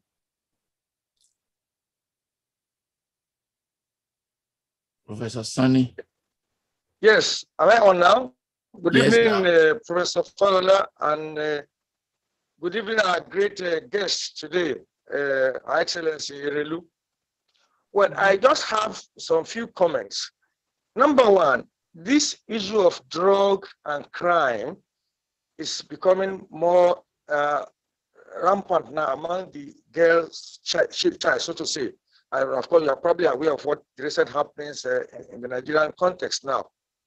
University student or secondary student indulging in drug and ultimately in crime. And I think your advocacy should cast its net wider now to accommodate this one. Number two, well, these cultural practices, which are more or less affecting widowhood, affecting inheritance, whatever, in certain part of the country, I think you also need to do more advocacy now, rather than working towards any constitutional amendment. Of course, it is the locals or the honorable, or the locals, that will be able to sort of work hard to ensure that the right of the female is actually guaranteed and protected. So this is another thing that I think you need to work on. The third one, I know Excellency JKF and Babakar Mama and others, in the 80s and 90s were very, very active voices. But I think in the Nigerian context of today, the political space is more of a nocturnal space. I'm not sure any woman or any, our politicians in Nigeria here, and perhaps another client, do most of their deliberations at night. So how do you think the women can actually key into this one without losing their home front? And of course, you know that the numerical strength of the women in Nigeria actually gives them the opportunity to actually overturn the patriarchy against which your feminist group has often campaigned. So how do you think you can translate this numerical power into actual political power within the Nigerian context? And these are just my own observations. But of course, the issue of this sex for grade or grade for sex something, and I think it's something that has to do more with greater advocacy and more punitive measures against both the man or the woman and vice versa. We've often talked about lecturers sort of harassing women. But we not talk of women lecturers also harassing younger boys. And it's a very important thing. So these are just my submissions, and thank you very much. I regard to JKF. Thank you very much. Thank you, Mr. Vice Chancellor. Thank you very much, Professor Sonny. On the issue of drug abuse, that's a very important issue. A lot of us are absolutely concerned about it. Yesterday was the International Day for Drug Abuse and Awareness, and many civil society organizations, women's rights organizations, as well as first ladies around the country have been running programs on the issue. On Tuesday, for example, the Nigeria Governors' Wives Forum, we have a webinar with the entertainment industry in Nigeria, looking at the connections between drug abuse and gender-based violence. So it's an issue that we are definitely concerned about, and all hands need to be on deck around it. On the issue of harmful traditional practices, and you mentioned constitutional amendments, I never said that we were pushing for constitutional amendments to address the issue of harmful traditional practices. When I was talking about constitutional amendments, I was talking about it in relation to putting special mechanisms or special measures in place to ensure that we have more, it could be temporary special measures, but measures to ensure that we have more women in politics. I was talking about affirmative action and quotas, and that can be done either via constitutional amendments, via the amending the electoral laws, or via us having it embedded in the Gender and Equal Opportunities Law. Now we have the Violence Against Persons Prohibition Law, the Child Rights Law, and those are laws, and then we have the National Gender Policy. Those are instruments that are meant to be domesticated at state level. And I believe that is what you mean by having local communities to address these issues.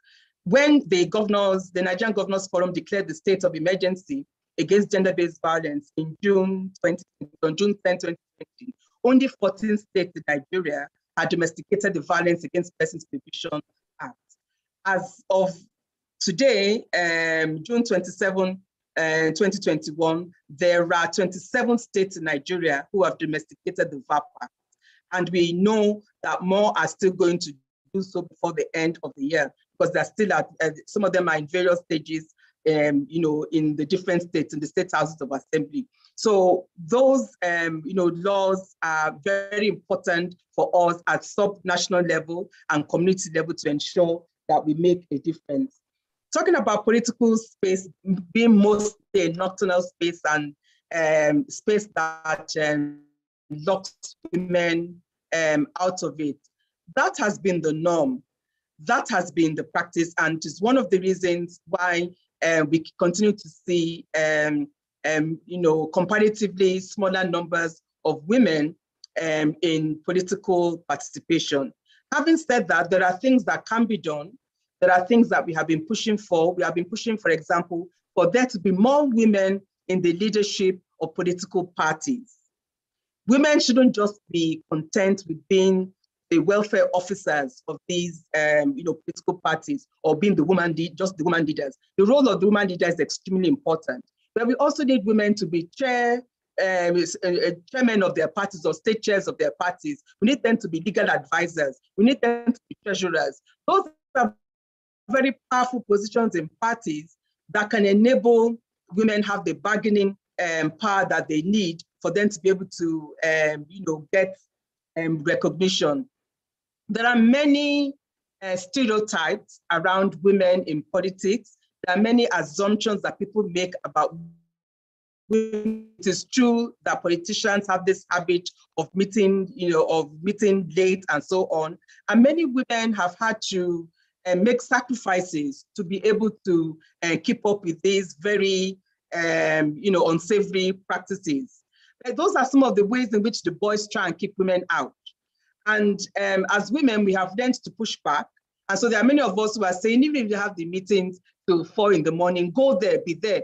Ask your husband if he's supportive of you, ask him to accompany you. He doesn't need to sit in on the meeting. He can be in the waiting room or wait for you in the car. And we've had a lot of women do that. We can't afford to continue to let all these man-made barriers continue to push women out of the political process. And then on the issue of sex for grades that you mentioned, yes, it is true. Sheikh Wadini mentioned it in his book as well. We do have a small number of women who act as predators. And in our book, it really doesn't matter whether it is the male doing the, committing these acts or whether it is wrong. Our children, male or female, should not have to trade sex for grades. It is wrong. And so that is why we need a zero tolerance culture against these issues. And we need institutions led by people such as yourselves to take this seriously. And we should not continue to say it is not only the girls who are affected, the boys are affected too, or the men are affected too. That does not solve the problem. The problem at hand is the vast majority, 98% are girls, and we can't afford for our girls to continue to be deprived of a decent education because they're evading, the clutches of their teachers. Thank you. We'll be winding down, but before we do so, we received close to 100 questions. We did a ballot and we chose 2. And Obina will read the 2 questions. Obina, please. Yes. Good evening, Ma. Once again, it's a pleasure to be able to speak with you. So the 2 questions, I have 2 questions that have been chosen or were submitted by the audience, and I'll try and get through them. So the first one is building on a lot of the things that you've already talked about. And so in fact, in some things that you just talked about in the previous statement or in your previous answer, and some of the things that Daju mentioned, what is the one important piece of advice for women who are interested in taking up leadership roles in their communities, especially bearing in mind the sometimes hostile and frustrating environment and space that is Nigerian politics? Yes. Thank you, Obina. Well, my advice would be that, first of all, you need to take a close look at your context. What would work for you? What opportunities would you have where you are? Are your expectations realistic? You need to do something of a SWOT, that tool that we use for strategic thinking and planning. Look at your strengths, your weaknesses, your opportunities, and your threats. And keep reviewing this on a regular basis. So for example, if you are based in Lagos, you live and work in Lagos, and you want to run for political office, where are you running? Are you running for office from Lagos? Are you running for office from the community you come from? For example, maybe you come from Ogun State or you come from Anambra State. And if you decide that you want to go and run in Anambra State, it's not enough to just come from Anambra State. You have the kind of political capital that you need, to do it. So you need to assess your context. That's extremely important, and keep an eye on it on a continuous basis because your context might change.